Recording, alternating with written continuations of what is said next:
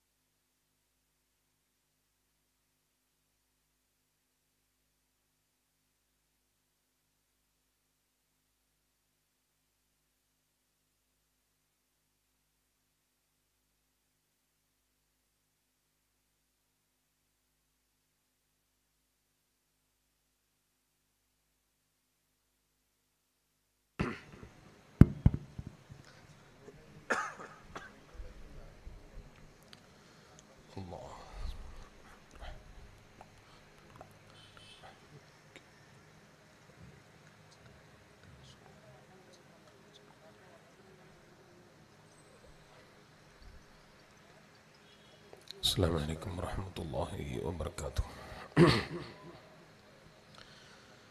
بسم الله نحمده ونستعينه ونؤمن به ونتوكل عليه ونعوذ بالله من شرور أنفسنا ومن سيئات أعمالنا. من يهده الله فلا مضل له ومن يضلله فلا هادي له. نشهد أن لا إله إلا الله وحده لا شريك له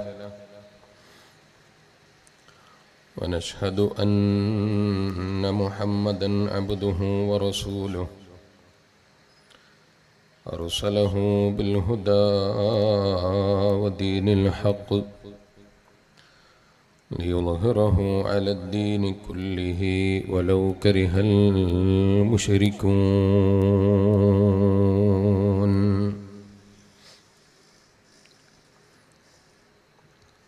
أعوذ بالله من الشيطان الرجيم.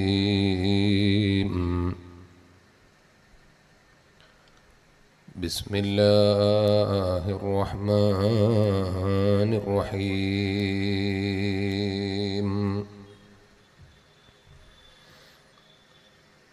من كان يريد حرث الآخرة نزد له في حرثه ومن كان يريد حرث الدنيا نؤته منها وما له في الآخرة من نصيب.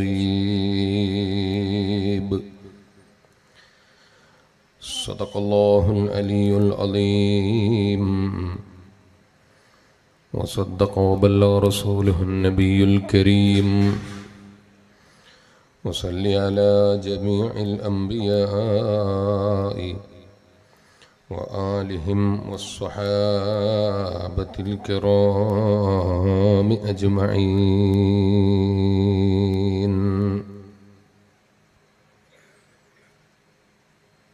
ഏറ്റവും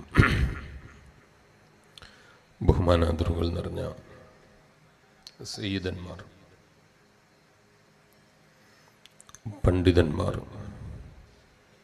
പ്രിയപ്പെട്ട മുതഅല്ലിം സുഹൃത്തുക്കൾ, നാട്ടിലെ കാരണവന്മാർ, വിദ്യാർത്ഥി സുഹൃത്തുക്കളെ, ഉമ്മപെങ്ങന്മാരെ, അല്ലാഹു സുബ്ഹാനഹു വ തആല നമ്മുടെ ഒത്തുചേരൽ നാളെ ഹബീബായ അഷ്റഫുൽ ഖൽഖ് മുഹമ്മദുർ റസൂലുള്ളാഹി സ്വല്ലല്ലാഹു അലൈഹി വസല്ലമ തങ്ങളെ കൂടെ ജന്നാത്തുൻ നഈമിൽ ഒത്തുചേരാനുള്ളൊരു കാരണമായി നമ്മിൽ നിന്ന് ഖബൂൽ ചെയ്യുമാറാകട്ടെ. ധാരാളം നല്ല കാര്യങ്ങൾ ജീവിതത്തിൽ പഠിക്കാനും അതനുസരിച്ച് ജീവിക്കാനും കാമിലായ ഈമാനോടെ മരിക്കാനും റബ്ബ് നമുക്കെല്ലാവർക്കും തൗഫീഖ് തന്ന് അനുഗ്രഹിക്കുമാറാകട്ടെ.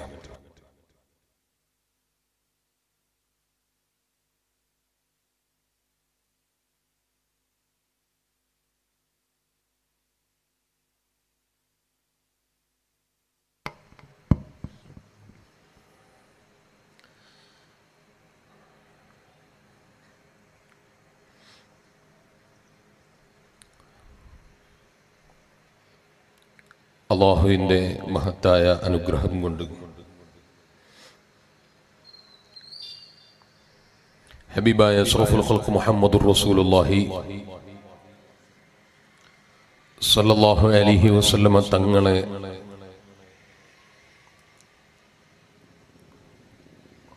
മദ്ഹ് പറയുന്ന, അവിടുത്തെ മഹത്വം പറയുന്ന, അവിടുത്തെ മൗലിദോതുന്ന സദസ്സുകൾ പലയിടങ്ങളിലായി സംഘടിപ്പിക്കുകയും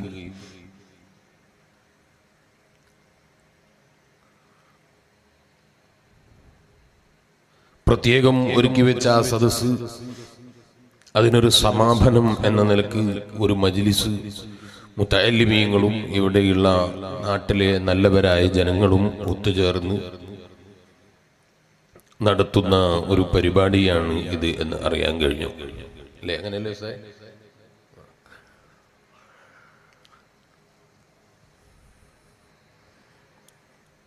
ഇതുവരെ മൗലിദ് ഓതി നബി സല്ലല്ലാഹു അലൈഹി വസല്ലം തങ്ങളുടെ മദ്ഹ് പറഞ്ഞു, പാടി, കേട്ടു. ഇന്നു മുതൽ ഇനിയൊരു മദ്ഹും പാടണ്ട, ഇന്നത്തോടുകൂടെ സമാപനാണ്. ഇനി മൗലിദും മാലിയും ഒന്നും വേണ്ട, ഇനി വേണ്ടതുപോലൊക്കെ ജീവിക്കാം എന്ന നിലക്കുള്ള സമാപനം അല്ല. അല്ലേ? അങ്ങനെ നമ്മൾ ഉദ്ദേശിച്ചില്ലല്ലോ. മറിച്ച് പരിശുദ്ധമായ റബീഉൽ അവ്വലിനെ പ്രത്യേകം ആദരിക്കുകയും പരിശുദ്ധമായ റബീഉൽ അവ്വലിനെ പ്രത്യേകമായി മദ്ഹ് പറയുകയും പാടുകയും ചെയ്യുന്ന ഒരു മജ്ലിസ്, അതിന് പ്രത്യേകം വ്യാഴാഴ്ച അല്ലാത്ത ദിവസങ്ങളിൽ അടക്കം ചൊല്ലിയിരുന്നത് താൽക്കാലികമായി നിർത്തിവെക്കുകയാണ്. ഇനി എല്ലാ വ്യാഴാഴ്ചയും പള്ളിയിൽ മൗലിദും സലാത്തൊക്കെ ഉണ്ടാവും, അതിനെല്ലാവരും വരണം എന്ന് പറയാനാ ഇങ്ങനൊരു മജ്ലിസ്. അൽഹംദുലില്ലാ, നല്ല മാറ്റമുണ്ട്. സലാത്തും പാടില്ല, മൗലിദും പാടില്ല, മാലയും പാടില്ല എന്നൊക്കെ പറയുന്നവരൊക്കെ മൗലിദും മാലൊക്കെ പാടിപ്പോയി എന്ന് ഞാൻ അറിഞ്ഞു. അങ്ങനെ അൽഹംദുലില്ലാ ഹബീബായ അഷ്റഫുൽ ഖൽഖ് മുഹമ്മദുർ റസൂലുള്ളാഹി സ്വല്ലല്ലാഹു അലൈഹി വസല്ലമ തങ്ങളെ ഏത് സമയത്തും പുകഴ്ത്തുകയും പാടുകയും അവിടുത്തെ മഹത്വം പറയുകയും അതുകൊണ്ട് ജീവിതത്തിന്റെ സകലമായ മേഖലകളിലും വിജയം കൈവരിക്കാൻ ആലോചിക്കുകയും ചിന്തിക്കുകയും ചെയ്യുന്ന വിശ്വാസിയാണ് പരിപൂർണനായ മുഅ്മിൻ എന്ന് പറയുന്നത്. ഹബീബായ നബി സല്ലല്ലാഹു അലൈഹി വസല്ലമ തങ്ങളെ അവഗണിച്ചുകൊണ്ട് ഹബീബായ അഷ്റഫുൽ ഖൽഖ് മുഹമ്മദുർ റസൂലുള്ളാഹി സ്വല്ലല്ലാഹു അലൈഹി വസല്ലമ തങ്ങളെ തള്ളിപ്പറഞ്ഞുകൊണ്ട് നബി സല്ലല്ലാഹു അലൈഹി വസല്ലമ തങ്ങളുടെ മഹത്വത്തെ അംഗീകരിക്കാതെ ഒരാള് പരിശുദ്ധമായ ദീനുൽ ഇസ്ലാമിൽ കടന്നു ചെല്ലാൻ ഒരാൾക്കും സാധ്യമല്ല. അതുകൊണ്ടാണ് ഷഹാദത്തിന്റെ കലിമയിൽ തന്നെ അശ്ഹദു അല്ലാ ഇലാഹ ഇല്ലല്ലാഹ് വഅശ്ഹദു അന്ന മുഹമ്മദുർ റസൂലുള്ളാഹ്. അല്ലാഹുവിൽ അടിയുറച്ച വിശ്വാസം വേണം. അല്ലാഹുവിൽ വിശ്വാസമുള്ളതോടൊപ്പം തന്നെ അല്ലാഹുവിനെ പരിചയപ്പെടുത്തി തന്ന, അല്ലാഹു ആരാണ് എന്ന് പറഞ്ഞു തരുന്ന, അല്ലാഹുവിനെ എങ്ങനെ ഭയപ്പെടണം എന്നതിനെ കുറിച്ച് മനുഷ്യരിലേക്ക് എത്തിച്ചു തന്ന ലോകത്തിന്റെ മുഴുവനും ഗുരുവായ അഷ്റഫുൽ ഖൽഖ് മുഹമ്മദുർ റസൂലുള്ളാഹി സ്വല്ലല്ലാഹു അലൈഹി വസല്ലമ തങ്ങളെ അറിയുകയും അവിടുത്തെ മഹത്വത്തെ മനസ്സിലാക്കുകയും, മനസ്സിലാക്കിയാൽ മാത്രം പോരാ അംഗീകരിക്കുകയും, അംഗീകരിച്ചാൽ മാത്രം പോരാ നാവ് കൊണ്ട് തുറന്ന് പ്രഖ്യാപിച്ച് പറയുകയും ചെയ്യുന്നവൻ, അവനാണ് പരിപൂർണനായ മുഅ്മിൻ എന്ന് പറയുന്നത്.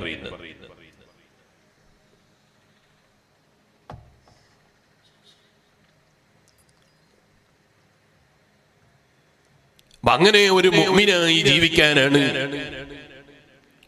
ഒരു വിശ്വാസിക്ക് കഴിയേണ്ടത്. മരിച്ചു കഴിഞ്ഞതിന്റെ ശേഷം മഹാനായ അഷ്റഫുൽ ഖൽഖ് മുഹമ്മദുർ റസൂലുള്ളാഹി സ്വല്ലല്ലാഹു അലൈഹി വസല്ലമ തങ്ങളെ അടിയുറച്ച് വിശ്വസിച്ചതിന്റെ കാരണത്താൽ നബി സല്ലല്ലാഹു അലൈഹി വസല്ലമ തങ്ങൾ പറഞ്ഞ ഒരു വാക്ക്, ഖബറിലെത്തിയിട്ട് ആഖിറത്തിന്റെ മേഖലകളിൽ എത്തിയതിനെ കുറിച്ച് ചോദ്യം ചെയ്യപ്പെട്ടപ്പോൾ 80 വയസ്സുവരെ ജീവിക്കുകയും അല്ലാഹുവിനെ ഭയന്ന് ജീവിച്ച് അല്ലാഹുവിന്റെ പൊരുത്തത്തിന് വേണ്ടി ജീവിതം സമർപ്പിക്കുകയും ചെയ്താൽ അവൻ രക്ഷപ്പെട്ടു എന്ന് നബി സല്ലല്ലാഹു അലൈഹി വസല്ലമ തങ്ങൾ പറഞ്ഞിട്ടുണ്ട് എന്ന് ഖബറിൽ നിന്ന് മലക്കുകളോട് പറഞ്ഞപ്പോ, ഖബറിന്റെ ഉള്ളിൽ നിങ്ങൾ നബി സല്ലല്ലാഹു അലൈഹി വസല്ലമ തങ്ങളെ സത്യമാക്കി എന്നതിന്റെ കാരണത്താൽ ഇനി നിങ്ങൾക്ക് വേറെ ഹിസാബിന്റെ ആവശ്യം ഇല്ല. നബി സല്ലല്ലാഹു അലൈഹി വസല്ലമ തങ്ങളെ മുഴു സമയവും അംഗീകരിക്കുകയും അവിടുത്തെ മുഴുവൻ വാക്കുകളെയും അംഗീകരിച്ച് പ്രഖ്യാപിക്കുകയും ചെയ്യുന്നവനാണെങ്കിൽ ഇനി ഖബറിൽ കൂടുതൽ ചോദ്യത്തിന്റെ ആവശ്യമില്ല എന്ന നിലക്ക് ഖബറിന്റെ ഉള്ളിൽ രക്ഷപ്പെട്ട ചില മഹാന്മാരെ ചരിത്രത്തിൽ വായിക്കാൻ കഴിയും. ഹബീബായ അഷ്റഫുൽ ഖൽഖ് മുഹമ്മദുർ റസൂലുള്ളാഹി സല്ലല്ലാഹു അലൈഹി വസല്ലമ തങ്ങളെ അംഗീകരിക്കലും അവിടുത്തെ വിശ്വസിക്കലും അവിടുത്തെ മഹത്വത്തെ മനസ്സിലാക്കലും അവിടുത്തെ പൊരുത്തത്തിന് വേണ്ടി മനസ്സ് അല്ലാഹുവിലേക്ക് തിരിക്കുകയും ചെയ്യുന്നവൻ, അവനാണ് യഥാർത്ഥത്തിൽ മുഅ്മിൻ എന്ന് പറയുന്നത്. അതുകൊണ്ടാണ് പരിശുദ്ധ ഖുർആൻ പറഞ്ഞത്, ആരെങ്കിലും അല്ലാഹുവിനെ വഴിപ്പെട്ടാൽ അവന്റെ ഹബീബായ നബി മുഹമ്മദുർ റസൂലുള്ളാഹി സല്ലല്ലാഹു അലൈഹി വസല്ലമ തങ്ങളെ വഴിപ്പെട്ടാൽ, അല്ലാഹുവിനൊരു മനുഷ്യന് വഴിപ്പെടാൻ കഴിയണമെങ്കിൽ അല്ലാഹുവിനെ വഴിപ്പെടേണ്ട രൂപങ്ങളെ കുറിച്ചറിയണം, ഭാവങ്ങളെ കുറിച്ചറിയണം. എന്താണ് തഖ്വ എന്നറിയണം. തഖ്വക്ക് അനിവാര്യമായ കാര്യങ്ങളെ കുറിച്ചറിയണം. തഖ്വയിൽ അതേ നിഷിദ്ധമായ കാര്യങ്ങളെ കുറിച്ചറിയണം. തഖ്വയിൽ അധിഷ്ഠിതമായ ജീവിതം നയിക്കണമെങ്കിൽ കൈയൊഴിക്കേണ്ട കാര്യങ്ങളെ കുറിച്ചറിയണം. അനിവാര്യമായി ജീവിതത്തിൽ പകർത്തേണ്ട കാര്യങ്ങളെ കുറിച്ചും അറിയണം. അതുകൊണ്ട് തന്നെ ഖുർആൻ പറയുന്നു, ആരെങ്കിലും അല്ലാഹുവിനെ വഴിപ്പെട്ട് ജീവിച്ചാൽ, അവന്റെ റസൂലിനെ വഴിപ്പെട്ട് ജീവിച്ചാൽ, ഫൗലായിക മഅല്ലദീന അൻഅമല്ലാഹു അലൈഹിം മിനൻ നബിയ്യീന വസ്സദീഖീന വശുഹദാഇ വസ്സാലിഹീൻ വഹസുന ഉലൈക റഫീഖാ. അല്ലാഹുവിന്റെ ഖുർആൻ നമ്മളെ പഠിപ്പിക്കുന്നു, അങ്ങനെ ജീവിക്കുന്ന ആളുകൾ അവർ ഉലൈക മഅല്ലദീന അൻഅമല്ലാഹു അലൈഹിം, അല്ലാഹു അനുഗ്രഹിച്ച മഹാന്മാരുടെ കൂടെയാണ്. ആരാണ് അല്ലാഹുവിന്റെ അനുഗ്രഹം ലഭിച്ച, നിഅമത്ത് ലഭിച്ച മഹാന്മാർ? മിനൻ നബിയ്യീൻ, അല്ലാഹുവിന്റെ അംബിയാക്കളാണ്. വനദീ മിനൻ നബിയ്യീന വസ്സദ്ദീഖീന വശുഹദാഇ വസ്സാലിഹീൻ. അമ്പിയാക്കളാണ്, സിദ്ദീഖീങ്ങളാണ്, ശുഹദാക്കളാണ്, അള്ളാഹ് അനുഗ്രഹിച്ച സാലിഹീങ്ങളായ മഹാന്മാരാണ്. അവരോടൊപ്പം അവരെ റബ്ബ് ഒരുമിച്ച് കൂട്ടുമെന്ന് പരിശുദ്ധ ഖുർആൻ. ഇത് പറഞ്ഞിട്ട് ഖുർആൻ നിർത്തിയില്ല. വഹസുന ഉലൈക റഫീഖാ. ദുനിയാവിലെ ചങ്ങാതിമാരെ പോലെയുള്ള ചങ്ങാതിമാരെല്ലാവർ, ദുനിയാവിൽ കാണുന്നതേ കൂട്ടാളികളെ പോലെയല്ലവർ, ദുനിയാവിൽ അവർ കാണുന്ന ഏതെങ്കിലും ആളുകളെ പോലെയുള്ള ചങ്ങാതിമാരല്ല അവർ. മറിച്ചോ അവന്റെ ജീവിതത്തിൽ അവൻ എവിടെയും എത്തിപ്പിടിക്കാൻ കഴിയാത്ത നിലക്ക് അല്ലാഹ് ആദരിച്ച മഹാന്മാരായ റബ്ബിന്റെ ഇഷ്ടദാസന്മാരായ നബിമാരും ഔലിയാക്കളും സ്വാലിഹീങ്ങളും ശുഹദാക്കളും അന്ന് അല്ലാഹു അനുഗ്രഹിച്ച സ്വാലിഹീങ്ങളും ഒരുമിച്ച് കൂടുന്ന വലിയ ദറജയുള്ള പവറുള്ള മഖാമാണ്.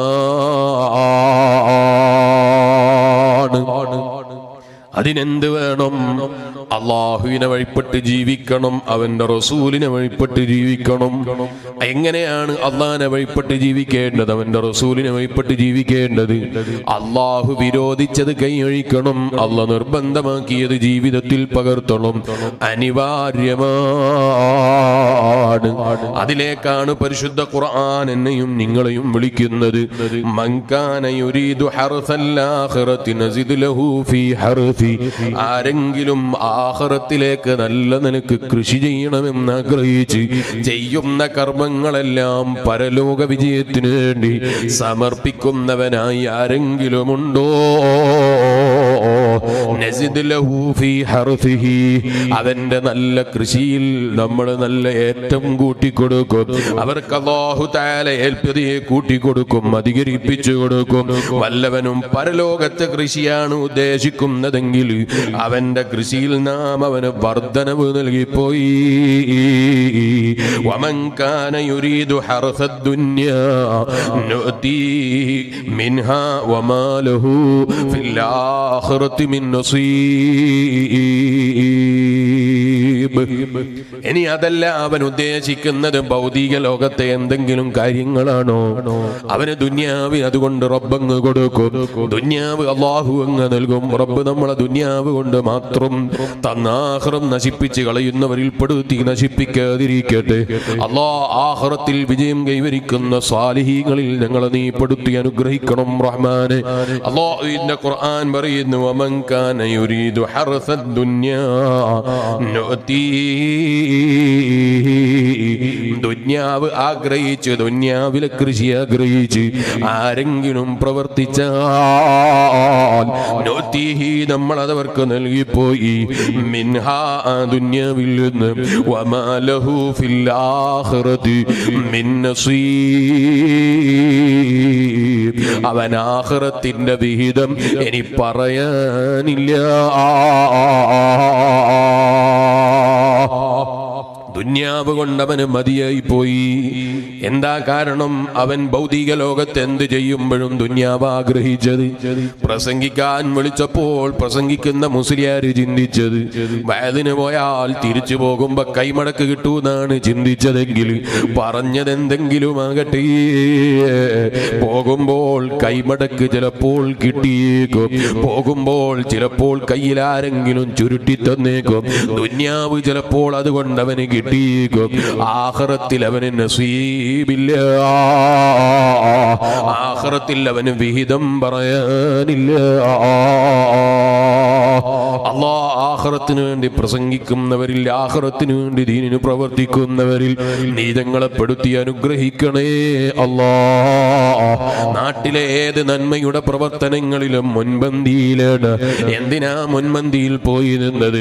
ഞാൻ അതിനു വേണ്ടി അങ്ങ് അധ്വാനിക്കുന്നത് കാണുമ്പോ എന്റെ നാട്ടുകാരനെ പ്രസിഡന്റായി തെരഞ്ഞെടുക്കുമെന്ന് ചിന്തിച്ചിട്ടാണ്, അല്ലെങ്കിൽ എന്റെ നാട്ടുകാരനെ സെക്രട്ടറി ആക്കുമെന്ന് ചിന്തിച്ചിട്ടാണ്, അല്ലെങ്കിൽ എന്റെ നാട്ടുകാരനെ ഫൈനാൻഷ്യൽ സെക്രട്ടറി ആക്കി തെരഞ്ഞെടുക്കുമെന്ന് ചിന്തിച്ചിട്ടാണ്, എന്നെ കമ്മിറ്റിയിലെ മെമ്പറാക്കുമെന്ന് ചിന്തിച്ചിട്ടാണ്, ജനങ്ങളിടയിൽ ഞാനൊരു നേതാവാകണമെന്ന് ചിന്തിച്ചിട്ടാണ്, ജനങ്ങളുടെ ആദരവ് കിട്ടാനത് കാരണമാണെന്ന് ചിന്തിച്ചിട്ടാണ്.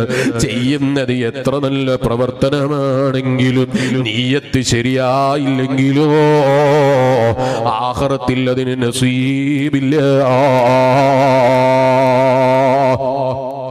ഈമാനുള്ള വിശ്വാസികളെ, മുതഅല്ലിമീങ്ങൾ സംഘടിപ്പിച്ചൊരു പരിപാടി കൂടിയായതുകൊണ്ട് ഞാൻ പ്രത്യേകം പറയുന്നു. ഞാൻ ഇങ്ങനെ ഓർക്കുകയാണ്, എൻ്റെ ബാപ്പ റബ്ബ് ദീർഘായുസ്സും ആഫിയത്തും ഏറ്റിക്കൊടുക്കട്ടെ. എത്ര ദുആ ചെയ്ത് കൊടുത്താലും മതിയാകൂല. ഞാൻ കുറ്റ്യാടി സിറാജുൽ ഹുദയിൽ പഠിക്കുന്ന സമയത്ത്, സിറാജുൽ ഹുദയിൽ ഖത്തറിന് തോന്നുന്ന സമയമാണ്. ബാപ്പയുടെ അടുക്കൽ പോയിട്ട് ഞാൻ ചോദിച്ചു, എനിക്ക് ഉറുദിക്ക് പോകാൻ സമ്മതം തരുമോ? പള്ളിയിൽ ഉറുദിക്ക് പോകാൻ സമ്മതം തരുമോ? ഞാൻ എൻ്റെ ആഗ്രഹം കൊണ്ട് ചോദിച്ചതാണ്. എൻ്റെ കുട്ടിക്കാലം മുതലേ ഞാൻ ബാപ്പനെ പോലെ പ്രസംഗിക്കാൻ വലിയ ആഗ്രഹമുള്ളയാളാണ്. ഇന്നും എനിക്കതിന് സാധിച്ചിട്ടില്ലേ. നിങ്ങളൊക്കെ നല്ല മനസ്സോടെ ദ്വാരക്കളും. ഇത് പറയുമ്പോൾ ചിലപ്പോൾ പറയും സൗണ്ട് അതേപോലെയുണ്ട്, അല്ലെങ്കിൽ ഇതേ സൗണ്ട് കേൾക്കുമ്പോൾ ബാപ്പയാണെന്ന് തോന്നുന്നുണ്ട്. സൗണ്ട് കൊണ്ട് കാര്യമില്ല, സൗണ്ട് കിട്ടിയത് കൊണ്ട് ഫലമുണ്ടെന്ന് ഞാൻ മനസ്സിലാക്കുന്നില്ല. ചിലപ്പോൾ കേൾക്കുന്നവർക്ക് അതിൽ സന്തോഷമുണ്ടാകാം. റബ്ബ് ബാപ്പനെ സ്നേഹിക്കുന്ന ഇഷ്ടപ്പെടുന്ന മുഅ്മിനീങ്ങൾക്ക് അതിൽ ചിലപ്പോൾ സന്തോഷം നൽകുന്നുണ്ടാകാം. പക്ഷേ ഞാൻ ആഗ്രഹിച്ചത് അതല്ല. ബാപ്പ പറയുന്നത് പോലെ ജീവിതത്തിൽ പ്രവൃത്തി പദത്തിൽ കൊണ്ടുവന്ന് ജനങ്ങളെ ഉപദേശിക്കാൻ കഴിയണം. ആ തൗഫീഖിന് നിങ്ങളൊക്കെ എപ്പോഴും ദുആ ചെയ്യണം. അല്ലാഹ് ഞങ്ങളെ നീ നന്നാക്കി തരണം റഹ്മാനേ. ഇരിക്കട്ടെ, ഞാൻ ഖത്തറിന് ഓതുന്ന സമയത്ത് ബാപ്പനോട് പ്രസംഗിക്കാൻ പോകാൻ വേണ്ടി സമ്മതം ചോദിച്ചു. അന്ന് ബാപ്പ എന്നോട് പറഞ്ഞൊരു വാക്കുണ്ട്, എവിടെ പോയി പ്രസംഗിക്കുകയാണെങ്കിലും ബസ്സിന്റെ പൈസ ഞാൻ തരും. 5 പൈസ വാങ്ങാതെ വയത് പറയുമെങ്കിൽ എവിടെയും പോയി ഉറുദി പറയാൻ സമ്മതമാണ്. 2 വർഷത്തോളം എൻ്റെ ബാപ്പ എന്നോട് പറഞ്ഞതിൻ്റെ കാരണത്താൽ ഞാൻ 5 പൈസ ഒരു സ്ഥലത്ത് നിന്നും വാങ്ങിയില്ല. തന്നാലും വാങ്ങാതെ തിരിച്ചു വന്നു. ആരോ ബാപ്പനോട് കംപ്ലൈന്റ് പറഞ്ഞപ്പോൾ ബാപ്പ എന്നോട് പറഞ്ഞു, എൻ്റെ കുട്ടിക്കാലത്ത് ബാപ്പ പറയാണ്, ഞാൻ പ്രസംഗിച്ച് പഠിക്കുന്ന സമയത്ത് എൻ്റെ കയ്യിലേക്ക് ഞാൻ ജനങ്ങളോട് ചോദിച്ച് പണം വാങ്ങാറുണ്ട്. അതെന്തിനാണ്? എൻ്റെ ആവശ്യത്തിനല്ല. എൻ്റെ ബാപ്പ എനിക്ക് പഠിക്കാൻ ആവശ്യമായ തൊക്കെ തരാറുണ്ട്. അതുപോലെ നിനക്കും ഞാൻ ആവശ്യമായതൊക്കെ തരുന്നുണ്ട്. എനിക്ക് എന്തിനാണ് ഞാൻ ആളുകളോട് ചോദിച്ച് പണം വാങ്ങിയത് എന്നറിയോ? നമ്മുടെ നാട്ടിലും പരിസരത്തും പട്ടിണി കിടക്കുന്ന പാവങ്ങളുണ്ട്, യതീമായ കുട്ടികളുണ്ട്, പഠിക്കാൻ പ്രയാസപ്പെടുന്ന ജനങ്ങളുണ്ട്, വീടില്ലാതെ ബുദ്ധിമുട്ടുന്ന പതി പാപങ്ങളുണ്ട്. അവരെ സഹായിച്ചു കൊടുക്കാൻ ഞാൻ പിരിവെടുക്കാറുണ്ട്. ഇതുപോലെ കയ്യിലേക്ക് ആരെങ്കിലും പണം തരുമ്പോ വേണ്ടെന്ന് പറഞ്ഞവരെ നിസാരപ്പെടുത്തുകയോ അവരെ ധിക്കരിക്കുകയോ അവർക്ക് വിഷമമുണ്ടാക്കുന്ന വാക്കുകൾ പറയുകയോ ചെയ്യരുത്. വാങ്ങിയിട്ടത് പാവങ്ങൾക്ക് കയ്യിൽ കൊടുക്കണം.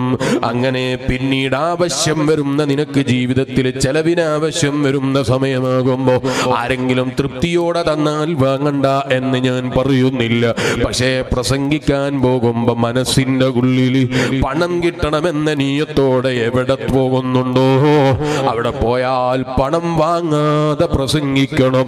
പണത്തിന് വേണ്ടി, ദുന്യാവിന് വേണ്ടി പ്രസംഗിക്കരുത്. എന്റെ ബാപ്പ എനിക്ക് തന്ന ഉപദേശമാണ്. അല്ലാഹ് അതനുസരിച്ച് ജീവിക്കാനുള്ള തൗഫീഖ് നീ ഞങ്ങൾക്ക് തരണം റഹ്മാനേ.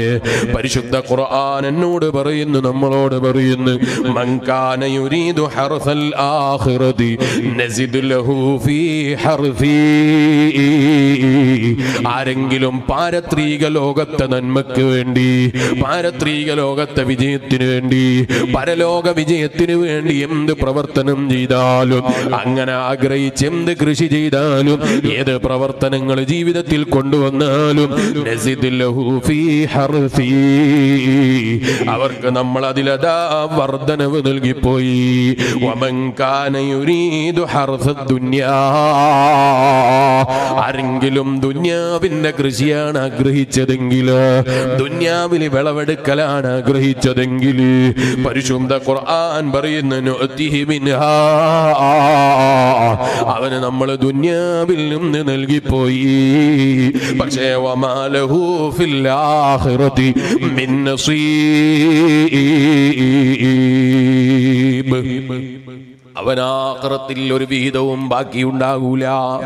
എന്താ കാരണം? അവൻ ചെയ്യുന്നത് ദുന്യാവ് കിട്ടാനാണ്, ദുന്യാവ് വിജയിക്കാനാണ്. അതുവരെ അധ്വാനിച്ചത് ദുന്യാവിൽ ആളുകൾ ബഹുമാനം പറയാനാണ്.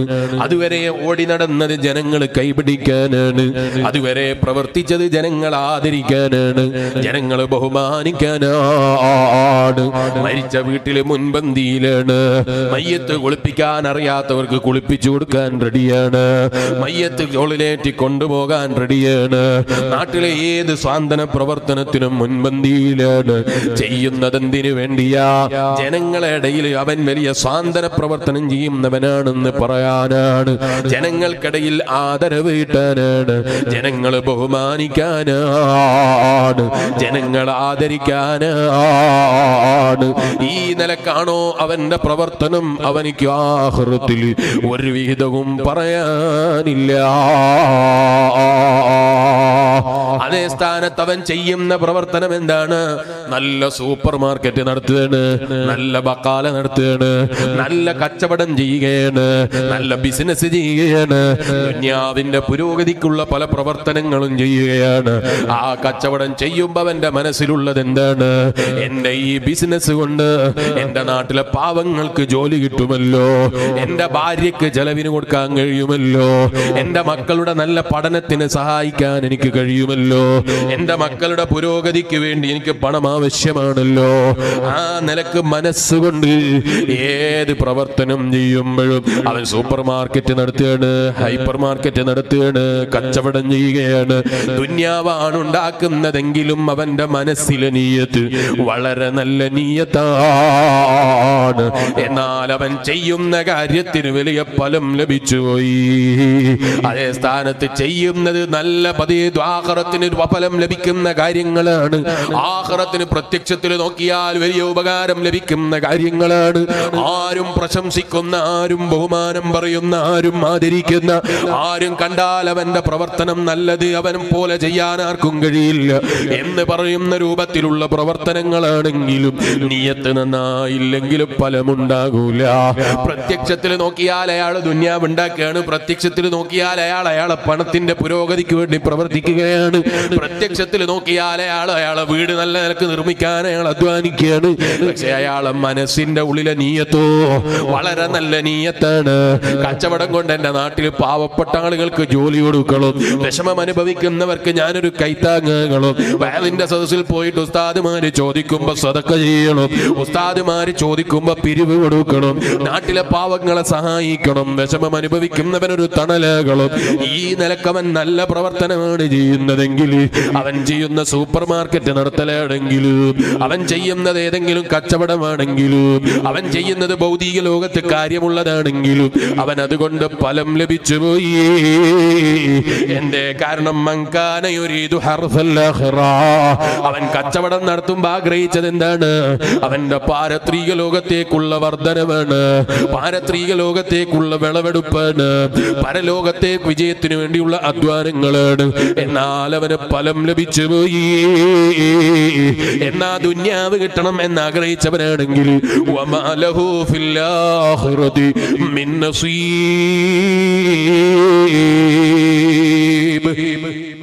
അവൻ ആഖിറത്തിൽ ഒരു നസീബും എനിക്ക് കിട്ടാനില്ല, ഒരു വിഹിതവും അവന് കിട്ടാനില്ല. റബ്ബ് നമ്മളെ കാത്തിരക്ഷിക്കട്ടെ. അപ്പൊ ഈമാനുള്ള വിശ്വാസികളെ ചെയ്യുന്നത് ആഖിറത്തിന് വേണ്ടിയാകണം. ഏത് പ്രവർത്തനം ചെയ്യുമ്പോഴും ആഖിറത്തിന് വേണ്ടി ചെയ്യാൻ കഴിയണം. ആഴ്ചയിൽ നല്ല താടി ഒപ്പിക്കുന്നു, നഖം മുറിക്കുന്നു, ശരീരത്തിലെ പല രോമങ്ങളും ഒഴിവാക്കുന്നു. എന്തിനാ? ജനങ്ങളെ മുന്നിൽ അടിച്ചുപൊളിയാണ് എന്ന് വരുത്തി തീർക്കാനല്ല, ജനങ്ങളെ മുന്നിൽ എന്തെങ്കിലും ബോധ്യപ്പെടുത്താനല്ല. അവന്റെ നഖം മുറിച്ചത് ബാപ്പ ചോദിക്കുമെന്ന് പേടിച്ചിട്ടല്ല, ദർസിലെ ഉസ്താദ് കയ്യിന്റെ നഖത്തിന്റെ മേലെ അടിക്കുമെന്ന് പേടിച്ചിട്ടല്ല, മറിച്ചോ കയ്യിന്റെ നഖം മുറിച്ചത് റസൂലുള്ളാഹിന്റെ സുന്നത്ത് ജീവിതത്തിൽ പകർത്താനാണ്. താടി വേണ്ടതുപോലെ ഭംഗിയാക്കി വെച്ചത് എന്തിനാണ്? നബി തങ്ങളെ സുന്നത്താണ്. ശരീരത്തിൽ നിന്ന് കളയേണ്ട രോമങ്ങൾ കളഞ്ഞത് എന്തിനാണ്? അള്ളാഹിന്റെ റസൂലിന്റെ സുന്നത്ത് ജീവിതത്തിൽ പകർത്താനാണ്. അങ്ങനെ സുന്നത്ത് ജീവിതത്തിൽ പകർത്തണം എന്ന നിലക്കാണ് നീ ചെയ്തതെങ്കിൽ അതിനും ഫലം ലഭിച്ചു പോയി. എത്രത്തോളം എന്റെ മജ്‌ലിസിൽ കണ്ണട വെച്ച എത്ര ആളുകളുണ്ട്? ഈ വേലിന്റെ സദസ്സിൽ കുറെ ആളുണ്ടല്ലേ, ഒരുപാട് ആളുണ്ട്. കണ്ണട വെച്ച ഒരുപാട് ആളുകളുണ്ട്. അല്ലാഹു എല്ലാവർക്കും ശിഫ തരട്ടെ. കണ്ണട വെക്കുന്ന ആളുകൾ കണ്ണട വെച്ചത് എന്തിനാ? കണ്ണിന്റെ കാഴ്ച കുറഞ്ഞപ്പോ കണ്ണട വെച്ചതാണ്. അപ്പൊ അയാള് കണ്ണട വാങ്ങുമ്പോൾ അയാളെ മനസ്സിൽ തോന്നുകയാണ്, ഖുർആൻ ഓതണമെങ്കിൽ കണ്ണട ഇല്ലാതെ എനിക്ക് കഴിയില്ലല്ലോ, ചെറിയ അക്ഷരമില്ലേ ഖുർആനിൽ നോക്കിയിട്ട് ഓതാൻ കഴിയില്ല എന്ന നിലക്ക് അയാൾ കണ്ണട വാങ്ങിയാൽ അയാൾക്ക് അതിന് കണ്ണട വെക്കുമ്പോഴൊക്കെ ഫലം കിട്ടാനത് കാരണമായി പോയി. ഞാനൊരു ഉദാഹരണം പറഞ്ഞതാണ്. അങ്ങനെ ഏതും പരിശോധിച്ചോളൂ. സൗണ്ട് വലിക്കാത്ത പോലത്തെ ഒന്നാക്കോ. നിങ്ങൾ ആലോചിച്ചു നോക്ക്. കണ്ണട വെച്ചപ്പോൾ അയാൾക്ക് കണ്ണട വെച്ചതിന് കൂലി കിട്ടിപ്പോയി. എന്താ കാരണം? അയാളെ നീയത്ത് വളരെ നല്ല നീയത്താ. അതേ സ്ഥാനത്ത് കണ്ണട വെക്കുമ്പോ അയാൾ ചിന്തിച്ചത് നല്ല സ്റ്റൈലുണ്ടാവും കണ്ണട വെച്ചാല്. കാണുന്ന ആളുകളൊക്കെ കണ്ണട ഇല്ലാത്തവരെക്കാൾ എന്നെ ഒന്ന് നോക്കൂന്നുള്ളതിനൊക്കെ കണ്ണട വെച്ചത്. ഇനി കണ്ണട വെച്ചവരൊക്കെ മുഖത്ത് നോക്കിയിട്ട് അയാൾ അങ്ങനെ വെച്ചതാണോ എന്ന് തെറ്റിദ്ധരിക്കണം എന്നല്ലേ ഞാൻ പറഞ്ഞത്. ഇപ്പൊ അങ്ങനെയാണല്ലോ. നമ്മളെ നാട്ടിലും പഴയ വിദേശ രാജ്യങ്ങളിലൊക്കെ ഉള്ളത് പോലെ നല്ല വെയിലാണ് അല്ലേ? മുമ്പ് കാലത്തൊക്കെ ഇങ്ങനെ വെയിലുണ്ടോ എന്ന് എനിക്കറിയില്ല. ഞാനിപ്പോ എനിക്ക് എന്റെ കുട്ടിക്കാലത്തൊന്നും അനുഭവിക്കാത്തത് പോലെ എനിക്ക് തോന്നുകയാണ്. ഉള്ളതാണോ എന്ന് എനിക്കറിയില്ല. വെയിലിന്റെ കടുപ്പം ഭയങ്കര കടുപ്പാണ്.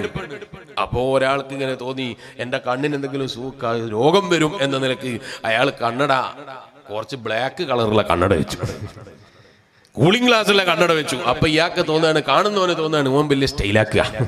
എന്താവശ്യത്തിന് അയാളെ തെറ്റിദ്ധരിച്ച് ഇവൻ കുടുങ്ങിപ്പോയി എന്നല്ലാതെ. അതേ സ്ഥാനത്ത് അയാൾ കണ്ണട വെക്കുമ്പോ മനസ്സിൽ കരുതിയതോ, ഞാൻ ആ കണ്ണട വെച്ചിട്ട് എന്റെ കണ്ണിനെ സംരക്ഷിക്കണം, ഈ വെയിൽ കൂടുതലായി നോക്കിയാൽ എന്റെ കണ്ണിന്റെ കാഴ്ചക്ക് ബാധിക്കും, അതുകൊണ്ട് എന്റെ കണ്ണിന്റെ കാഴ്ച നഷ്ടപ്പെട്ടു പോയാൽ എനിക്ക് ഖുർആൻ നോക്കി ഓതാൻ കഴിയില്ല, എനിക്ക് അതുപോലെയുള്ള ദിക്റുകളൊന്നും നോക്കി ചൊല്ലാൻ കഴിയില്ല, അതുകൊണ്ട് എന്റെ കണ്ണിന്റെ കാഴ്ച ഞാൻ സംരക്ഷിക്കണം എന്ന നിലക്കാണ് അയാൾ കൂളിംഗ് ഗ്ലാസ് വെച്ചതെങ്കിലും കൂളിംഗ് ഗ്ലാസ്സാ വെച്ചത് എന്ന് പറഞ്ഞിട്ട് കാര്യമില്ല, അയാൾക്ക് അതുകൊണ്ട് കൂലി ഉണ്ടാവും. കണ്ണട കാണാത്ത കണ്ണിന് കാഴ്ച കുറഞ്ഞിട്ടല്ല അയാൾ കണ്ണട വെക്കുമ്പോ കൂളിംഗ് ഗ്ലാസ് വെച്ചതും കണ്ണിന്റെ നന്മക്ക് വേണ്ടിയാണ്. കണ്ണ് നശിച്ചു പോകാൻ പാടില്ല, കണ്ണുണ്ടായാലേ എനിക്ക് നോക്കിയിട്ട് ഖുർആൻ ഓതാൻ കഴിയൂ. അപ്പൊ ചിലർക്ക് തോന്നും ഞാൻ ഹാഫിദല്ലേ. ഹാഫിദാണെങ്കിലും ഖുർആൻ നോക്കിയിട്ട് ഓതൽ സുന്നത്താണ്. ഖുർആൻ നോക്കിയിട്ട് ഓതൽ സുന്നത്താണ്. ഖുർആൻ നോക്കുന്നതിൽ വലിയ ഫലമാണ്. ഹാഫിദീങ്ങളാണെങ്കിലും ഖുർആൻ നോക്കി ഓതൽ സുന്നത്താണ്. അത് ഖുൽ ഹുവല്ലാഹു ആണ് ഓതുന്നതെങ്കിലും നോക്കി ഓതൽ സുന്നത്താണ്. യാസീൻ ഓതുകയാണെങ്കിലും നോക്കി ഓതൽ സുന്നത്താണ്. ഹാഫിദീങ്ങൾക്ക് മാത്രമല്ല നമുക്ക് കൂടി ബാധകമാണ്. മരിച്ച വീട്ടിൽ ഖുർആൻ ഓതുമ്പോ, മരിച്ച വീട്ടിൽ നിന്ന് ഖുർആൻ ഓതുന്ന സമയത്ത് ഉസ്താദുമാര് യാസീൻ ഓതുകയാണ്. അപ്പൊ നമുക്കൊക്കെ കാണാതെ അറിയാം യാസീന്, എല്ലാവർക്കും അറിയാലേ കാണാതെ യാസീന്. അറിയാന്നാ ഞാൻ മനസ്സിലാക്കുന്നത്. അറിയില്ലെങ്കിൽ എന്തായാലും പഠിക്കണം, അറിയില്ലെങ്കിൽ എന്തായാലും പഠിക്കണം. ഖുർആൻ യാസീൻ മനപ്പാഠം പഠിച്ചാൽ അത് വലിയ കാവലാണ്. ജീവിതത്തിൽ നമുക്ക് എല്ലാ മേഖലകളിലും കാവൽ കിട്ടാൻ അത് നല്ലതാണ്. യാസീൻ മനപ്പാഠം പഠിക്കണം, പഠിച്ചാലും നോക്കിയിട്ട് ഓതണം. എന്നാൽ ഒരു മൊയ്ലിയാർ മരിച്ച വീട്ടിൽ നിന്ന് ഖുർആൻ ഓതുമ്പോ അയാൾ കണ്ടതേ ഇങ്ങനെ നോക്കിയിട്ട് ഓതുകയാണ് ഏതിൽ മൊബൈലിൽ. അപ്പൊ ഇവനിക്ക് തോന്നാണ് ഇതെന്ത് മൊയ്ലിയാരാ, ഇയാൾക്ക് യാസീൻ വരെ നോക്കാൻ ഓതാൻ അറിയില്ലല്ലോ, ഇയാൾ നോക്കിയിട്ടല്ലേ യാസീൻ ഓതുന്നത്, ഇയാൾ എന്തിനാ ദ്വാരക്കുന്നത്, ഞാനല്ലേ ഇവിടെ ദ്വാരക്കേണ്ടത്, ഇയാൾ യാസീൻ നോക്കിയിട്ടല്ലേ ഓതുന്നത്. അങ്ങനെ തെറ്റിദ്ധരിക്കാൻ പാടില്ല. യാസീൻ നോക്കിയിട്ട് ഓതൽ സുന്നത്താണ്. യാസീൻ എന്നല്ല ഖുൽ ഹുവല്ലാഹു പോലും നോക്കിയിട്ട് ഓതാൻ കഴിയെങ്കിൽ ആ നോക്കുന്നതിന് വേറെ പ്രതിഫലം വേറെയുണ്ട്. അങ്ങനെയുണ്ട് ചില സ്ഥലങ്ങളിൽ തെറ്റിദ്ധാരണ ഉണ്ടാകുന്ന ചില കാര്യങ്ങൾ. ഒരിക്കലും നമ്മൾ അതിലേക്ക് തിരിഞ്ഞു നോക്കാൻ പാടില്ല. ഇതുപോലെ പള്ളിയിലെ ഉസ്താദ് വെള്ളിയാഴ്ച ജുമ കഴിഞ്ഞിട്ട് എഴുന്നേറ്റ് നിന്ന് പ്രസംഗിക്കുന്നത്. എന്താ പ്രസംഗിക്കുന്നത്? ജനങ്ങളെ നിങ്ങളൊക്കെ പള്ളിയിൽ നേരത്തെ വരണം, പള്ളിയിൽ നേരത്തെ വന്നിരുന്ന് നിങ്ങൾ പള്ളിയിൽ നിന്ന് സൂറത്തുൽ കഹ്ഫ് ഓതണം, പള്ളിയിൽ നേരത്തെ എത്തിച്ചേരണം. അപ്പൊ ഇങ്ങനെ വയല് കേൾക്കുന്നവന് തോന്നുകയാണ് ഇയാൾ എന്ത് മനുഷ്യനാ, ഇയാള് ഖുതുബ തുടങ്ങാൻ വേണ്ടി ആ മുക്രിക്കാക്ക, അല്ലെങ്കിൽ നിങ്ങളുടെ നാട്ടിൽ എന്താ പറയാ, മുക്രിച്ചാന്നാ പറയാ, അല്ല മുക്രി എന്താ പറയാ, മുഅദ്ദിന് അല്ലേ, മുഅദ്ദിന്. മലപ്പുറക്കാരൊക്കെ നല്ല ഭാഷ പറയുന്നവരാ. ആ മുഅദ്ദിന് മഹേശ്വറ വിളിക്കുമ്പോഴാണ് അയാൾ കയറി വന്നത്. എന്നിട്ട് അയാളാ നമ്മളെ ഉപദേശിക്കുന്നത്. അയാൾ ഖുതുബ ഓതുമ്പോൾ പറയാണ് നിങ്ങളൊക്കെ നേരത്തെ വരണം. എന്നാൽ ഇയാൾക്കൊന്ന് ആദ്യം നേരത്തെ വന്നിരുന്നൂടെ, ഇയാൾക്കൊന്ന് നേരത്തെ ആദ്യം വന്ന് പള്ളിയിലിരുന്ന് മാതൃക കാണിച്ചൂടെ, എന്നാലല്ലേ പള്ളിയിൽ ഉസ്താദ് നേരത്തെ വന്നു എന്ന് വിചാരിച്ചിട്ട് നാട്ടുകാരൊക്കെ നേരത്തെ വരുള്ളൂ. അയാൾക്ക് അങ്ങനെ വരില്ല ആ സുന്നത്ത്. ആ ഉസ്താദിനെ തെറ്റിദ്ധരിച്ച് കുറ്റക്കാരനാകാൻ പോകരുത്. പള്ളിയിലെ ഖത്തീബിന് നേരം വൈകിട്ട് വരില്ല ആ സുന്നത്ത്. ഇത് കേട്ടോണ്ട് ഇനി എല്ലാ മൊയ്ലിയാമാർക്കും നേരം വൈകൽ സുന്നത്തുണ്ടോ? അതില്ല. ഖുതുബ ഓതുന്ന മൊയ്ലിയാർക്ക് അപ്പള്ളിയിൽ നേരം വൈകി വരൽ സുന്നത്താന്നാ ഞാൻ പറഞ്ഞത്. അയാൾ ഖുതുബ ഓതാൻ നോക്കുമ്പോ വന്നാൽ മതി. അതുകൊണ്ട് ഇനി എല്ലാ മൊയ്ലിയാമാരും, മൊയ്ലിയാർ പറഞ്ഞിക്കല്ലോ നേരം വൈകിട്ട് വന്നാൽ മതി. പ്രസംഗിക്കൽ ഇന്നലെ പരപ്പനങ്ങാടി പ്രസംഗിക്കല് ഞാനും പ്രസംഗിച്ചില്ലേ, അതുകൊണ്ട് ഇന്ന് നേരം വൈകിട്ട് മറ്റന്നാൾ വെള്ളിയാഴ്ച പള്ളിയിൽ പോയാൽ മതിയോ? അത് പോരാ. പള്ളിയിൽ ഖുതുബ ഓതുന്ന ഉസ്താദ് ആരാണോ അയാൾക്ക് വൈകി വരല് സുന്നത്താണ്. എന്ന് പറഞ്ഞാൽ 1 മണിക്ക് ഖുതുബ തുടങ്ങുകയിൽ 1:05 വന്നാൽ മതി എന്നാണോ? അല്ല, ഖുതുബ തുടങ്ങുന്നതിന്റെ അല്പം മുമ്പ് വരാനാണ് അയാൾക്ക് പുണ്യം എന്നാണ് ഞാൻ പറഞ്ഞതിന്റെ ചുരുക്കം. അപ്പോ പള്ളിയിലെ ഉസ്താദ് നേരം വൈകി വരുന്നത് കണ്ടിട്ട് അത് മാതൃകയാക്കാൻ പോകണ്ട. വേറെയും കുറേ കാര്യങ്ങളുണ്ട് ഉസ്താദുമാരിന്ന് മാതൃകയാക്കേണ്ടത്. അതാ മാതൃകയാക്കേണ്ടത് എന്നാ ഞാൻ പറഞ്ഞത്. അപ്പൊ തെറ്റിദ്ധരിക്കുന്ന ഇത്തരം സ്വഭാവം നമ്മൾ കൈയൊഴിക്കണം. ഇരിക്കട്ടെ, എന്റെ വിഷയം അതല്ല. ഇടക്ക് ഓർമ്മ വന്നപ്പോൾ പറഞ്ഞു എന്ന് മാത്രം. കണ്ണട വെക്കുമ്പോൾ കണ്ണട വെക്കുന്നത് ഖുർആൻ ഓതാനാണെന്ന നിയ്യത്തോടെയാണെങ്കിൽ നല്ല കണ്ണട വേണം എന്ന നിലക്ക് നീ കണ്ണട വാങ്ങിയാലും പ്രതിഫലം കിട്ടിപ്പോയി. അങ്ങനെ നീ ഏത് പ്രവർത്തനം ചെയ്യുമ്പോഴും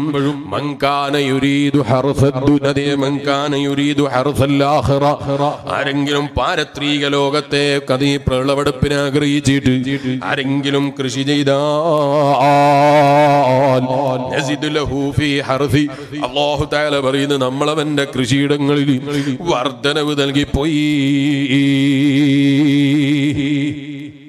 മുതല്ലിമീങ്ങൾ ബക്കറ്റും കൊണ്ട് വരുമ്പോ മൊയ്ലിയാർ സ്റ്റേജിൽ വന്ന് നോക്കിയാ കാണുമോന്ന് വിചാരിച്ചിട്ടല്ല, മറിച്ചോ ആഖിറത്തിൽ പ്രതിഫലം കിട്ടുമെന്ന് വിചാരിച്ചിട്ട് നല്ല നിയ്യത്തോടെ കൊടുത്താൽ നിങ്ങൾ ചെയ്യുന്ന ബിസിനസ്സിൽ ബർക്കത്ത് കിട്ടാൻ അത് കാരണമാണ്. എങ്ങനെ?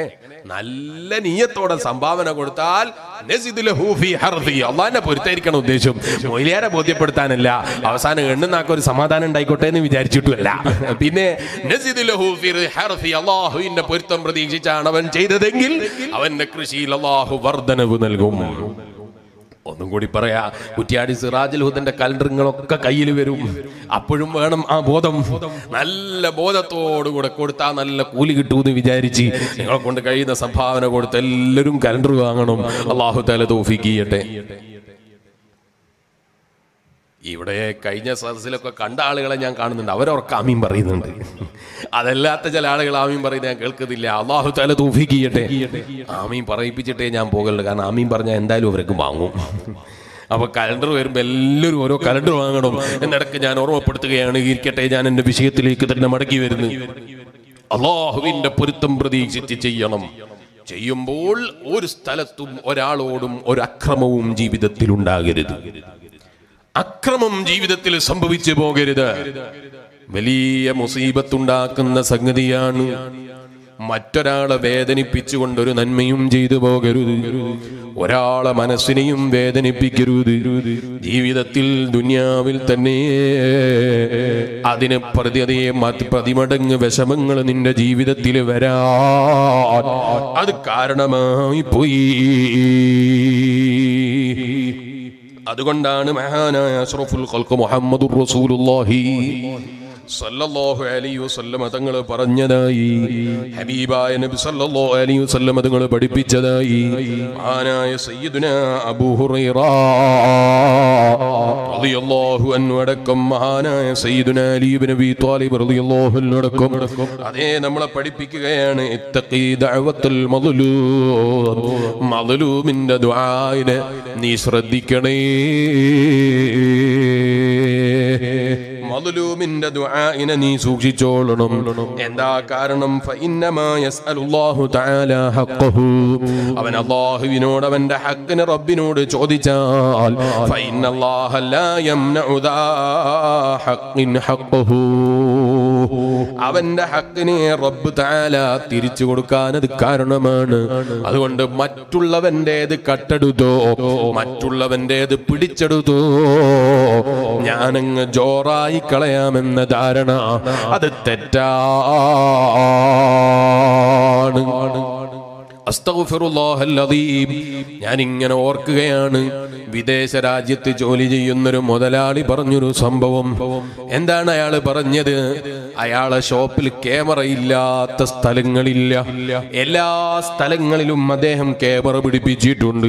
പക്ഷേ കടയിൽ നിന്ന് കളവ് പോകുന്നത് എങ്ങനെയാണെന്ന് മനസ്സിലാകുന്നില്ല. എങ്ങനെ? എല്ലാ ഏരിയയിലും ക്യാമറയാണ്, കടയിൽ നിന്ന് കളവ് പോകുന്നത് എങ്ങനെയാണെന്ന് മനസ്സിലാകുന്നില്ല. ഞാൻ അത്ഭുതപ്പെട്ടു പോയി. എന്താണ് ഈമാനുള്ള വിശ്വാസികളെ നമ്മൾ ചിന്തിക്കാതെ പോയത്?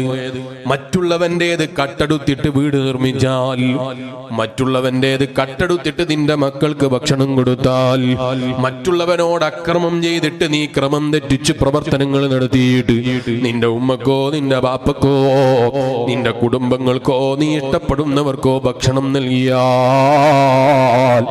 ആ ശരീരം, അതിനാൽ നിർമ്മിക്കപ്പെട്ട ശരീരം, അതിനാൽ ജോറായവന്റെ ശരീരം നരകവുമായി ഏറ്റവും ബന്ധപ്പെട്ടതാണെന്ന് അഷ്റഫുൽ ഖൽഖ് മുഹമ്മദുർ റസൂലുള്ളാഹി സ്വല്ലല്ലാഹു അലൈഹി വസല്ലം. എവിടെയാണ് മനുഷ്യൻ അവന്റെ സത്യസന്ധതയെ കൊണ്ടുപോയി എറിഞ്ഞു കളയുന്നത്? സത്യസന്ധതയില്ലാതെ ജീവിക്കുന്നത് എങ്ങനെയാണ്? മുതലാളിയെ വഞ്ചിക്കാൻ ഒരു തൊഴിലാളിക്ക് കഴിയുന്നത് എങ്ങനെയാണ്? മുതലാളിയുടേത് കട്ടെടുക്കാൻ ഒരു മനുഷ്യന് കഴിയുന്നത് എങ്ങനെയാണ്? പരിശുദ്ധ ഖുർആൻ ചോദിക്കുന്നു, വലാ തഹ്സബന്നല്ലാഹ ഗാഫിലൻ അമ്മാ യഅമലുൽ ളാലിമൂൻ. അവര് വിചാരിച്ചു പോയോ, നിങ്ങൾ വിചാരിച്ചു പോയോ, അക്രമകാരികളായ ആളുകൾ പ്രവർത്തിക്കുന്ന പ്രവർത്തനങ്ങൾ ലോകം മുഴുക്കെ സൃഷ്ടിച്ച് പരിപാലിക്കുന്ന റബ്ബ് അവൻ അറിയുന്നില്ലെന്നൊരു ധാരണ അവർക്ക് വന്നു പോയോ? അള്ളാഹു അറിയാതെ അക്രമങ്ങൾ അഴിച്ചുവിടാമെന്നൊരു ധാരണ മനുഷ്യന്റെ മനസ്സിൽ വന്നു പോയോ? അവൻ വിജയം കൈവരിക്കൂല. എന്താണ് ളുൽമ് എന്ന് പറഞ്ഞാൽ? എന്താണ് ളുൽമ് എന്ന് പറഞ്ഞാൽ? ളുൽമ് എന്ന് പറഞ്ഞാൽ അതേ ക്രമത്തിന് എതിര് ചെയ്യുന്നതിനാണ് അക്രമം എന്ന് പറയുന്നത്. എങ്ങനെ? ക്രമം തെറ്റിയിട്ട് പ്രവർത്തിക്കുന്ന പ്രവർത്തനങ്ങൾക്കാണ് അക്രമം എന്ന് പറയുന്നത്. ക്രമം തെറ്റിക്കുന്ന കാര്യങ്ങൾ ഓരോന്നിനും ഓരോ ക്രമങ്ങളുണ്ട്. ആ ക്രമത്തെ തെറ്റിച്ച് കളയരുത്, അതിന് അക്രമം എന്ന് പറയും. ഹബീബായ അഷ്റഫുൽ ഖൽഖ് മുഹമ്മദുർ റസൂലുള്ളാഹി സ്വല്ലല്ലാഹു അലൈഹി വസല്ലം അതുകൊണ്ട് തന്നെ സഹാബത്തിനോട് പറഞ്ഞു, സഹാബ, ഹജ്ജത്തുൽ വദാഇൽ നബി സ്വല്ലല്ലാഹു അലൈഹി വസല്ലം തങ്ങളുടെ ഉപദേശമാണ് പ്രിയപ്പെട്ട സഹാബത്തിനോടുള്ള ഉപദേശം. ഇന്നമാകും വഅംവാലകും വഅറാദകും ഹറാമുൻ അലൈക്കും كحرمة يومكم هذا في شهركم هذا في بلدكم هذا وستلقون ربكم فيسألكم عن أعمالكم ألا فلا ترجعوا بعدي كفارا. ഹബീബായ നബി സല്ലല്ലാഹു അലൈഹി വസല്ലം അതേ സഹാബത്തിനെ ഒരുമിച്ച് കൂട്ടിയിട്ട് അവസാനം കൊടുത്ത ഉപദേശമാണ്, ഓ എന്റെ പ്രിയപ്പെട്ട സഹാബ, ഓരോരുത്തന്റെയും അഭിമാനത്തെക്കുറിച്ച് നിങ്ങൾക്ക് ബോധമുണ്ടാകണം. മറ്റുള്ളവന്റെ രക്തത്തിനെ കുറിച്ച് ബോധമുണ്ടാകണം. മറ്റുള്ളവന്റെ അഭിമാനത്തെക്കുറിച്ച് ബോധമുണ്ടാകണം. മറ്റുള്ളവന്റെ മുതലിനെ കുറിച്ച് നിങ്ങൾക്ക് ബോധമുണ്ടാകണം. അങ്ങനെ ഓരോന്നും എണ്ണീട്ട് ഹബീബായ നബി സല്ലല്ലാഹു അലൈഹി വസല്ലം നിങ്ങൾ പറയുന്നു, നിങ്ങൾ ഓരോന്നിനെ കുറിച്ചും ബോധമുള്ളവരാകണേ. മറ്റുള്ളവന്റെ അഭിമാനം നിന്റെ അഭിമാനം പോലെ വിലപ്പെട്ടതാണ്. നീ മറ്റുള്ളവരെ മുന്നിൽ കുറവായി കാണണം എന്ന് നീ ആഗ്രഹിക്കുന്നുണ്ടോ? ആരും ആഗ്രഹിക്കുന്നില്ല. അതുകൊണ്ടല്ലേ നമ്മൾ ദുആ ചെയ്യുന്നത്, അല്ലാ ഞങ്ങളെ തെറ്റിന്റെ കാരണത്താൽ നീ ഞങ്ങളെ അയ്ബാക്കി കളയരുത് റഹ്മാനേ. എന്താ കാരണം? നമ്മളെ തെറ്റ് ജനങ്ങൾ അറിയുമോ എന്ന് നമ്മൾ ഭയപ്പെടുന്നു. ഇതുപോലെ നമ്മളെ മനസ്സിൽ എങ്ങനെയാണോ നമ്മുടെ അഭിമാനത്തിന് ശബ്ദം വരരുത് എന്ന് ആഗ്രഹിച്ച് എന്തൊക്കെയാണോ നമ്മൾ പ്രവർത്തിക്കുന്നത്, ഇതുപോലെ മറ്റുള്ളവന്റെ അഭിമാനത്തിനും പ്രവർത്തിക്കാനും മറ്റുള്ളവന്റെ അഭിമാനം കാത്തു സൂക്ഷിക്കാൻ വേണ്ടി പ്രവർത്തിക്കാനും അധ്വാനിക്കാനും കഴിയണം. അവിടെയാണ് ഈമാൻ. സമയമുണ്ടെങ്കിൽ അവസാനം ഞാൻ ചരിത്രങ്ങളിലേക്ക് കടന്നു വരും. ഞാൻ ഇപ്പോൾ വിശദമായി കിടക്കുന്നില്ല. ഹബീബായ നബി സല്ലല്ലാഹു അലൈഹി വസല്ലം ഞങ്ങൾ പറയാണ്, ഹജ്ജത്തുൽ വദാഇൽ അദാ സഹാബത്തിനെ വിളിച്ചിട്ട് പറയുന്നു, ഓ എന്റെ പ്രിയപ്പെട്ട സഹാബ, മറ്റുള്ളവന്റെ സമ്പത്ത് നശിക്കാൻ നശിക്കണം എന്ന് ചിന്തിക്കരുത്. മറ്റുള്ളവന്റെ അഭിമാനം നഷ്ടപ്പെടണമെന്ന് ചിന്തിക്കരുത്. മറ്റുള്ളവന്റെ കയ്യിലുള്ളത് എന്തെങ്കിലും നശിക്കണമെന്ന് നിങ്ങൾ ആഗ്രഹിക്കരുത്.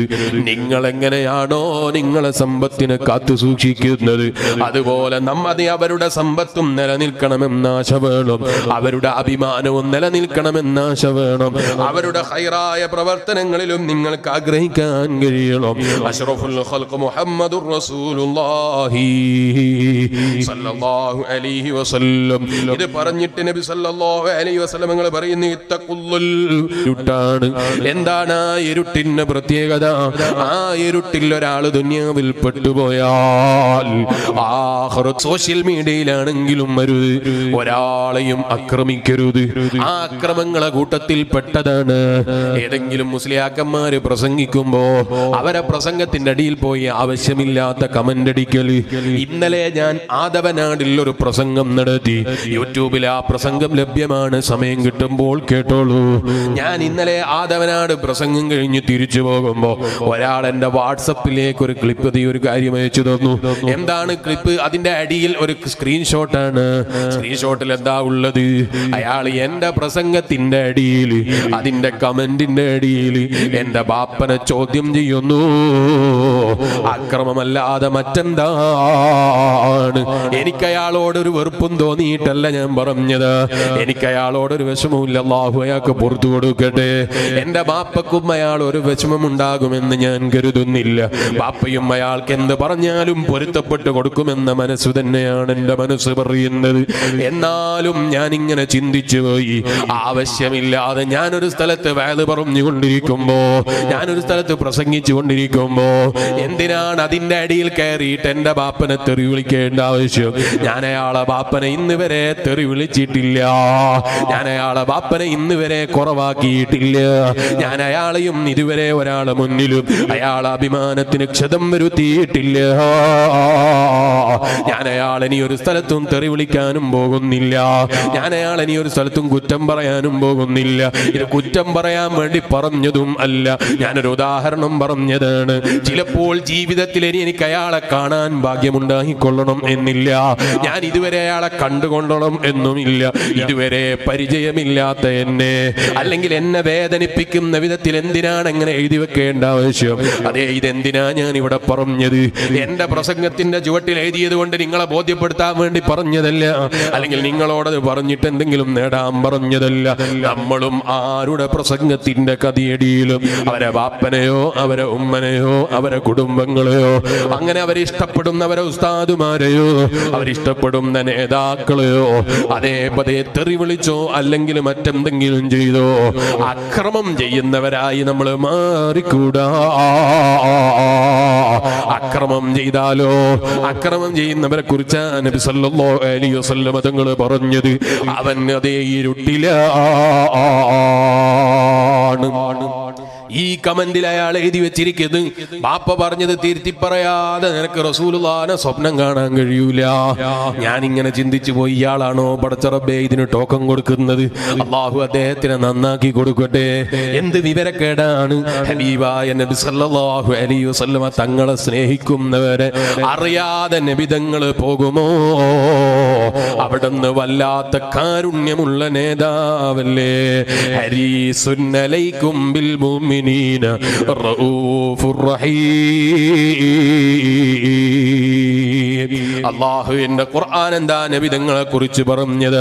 വല്ലാത്ത സഹതാപമുള്ള നേതാവാ, വല്ലാത്ത കാരുണ്യമുള്ള നേതാവാ.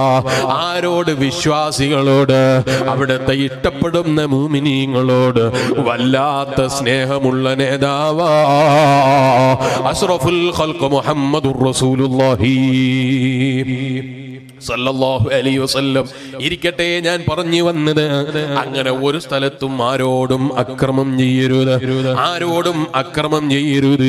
ഒന്നുകൂടി ഞാൻ പറയാം. നമ്മളെ നാട്ടിൽ നല്ലൊരു ബിസിനസ് ഒരാൾ ചെയ്തുകൊണ്ടിരിക്കുകയാണ്. ഒരു ഉദാഹരണം പറയാം. അയാൾ നല്ല ബിസിനസ് ചെയ്ത് കണ്ടപ്പോ ഇയാൾക്ക് തോന്നുകയാണ് അയാളെ ബിസിനസ് കുറച്ച് എനിക്കും കിട്ടണം. അതേ കച്ചവടം അതിന്റെ നേരെ ഇപ്പുറം പോയി തുടങ്ങുക. അതൊന്നും ഉദ്ദേശിച്ചിട്ടല്ല.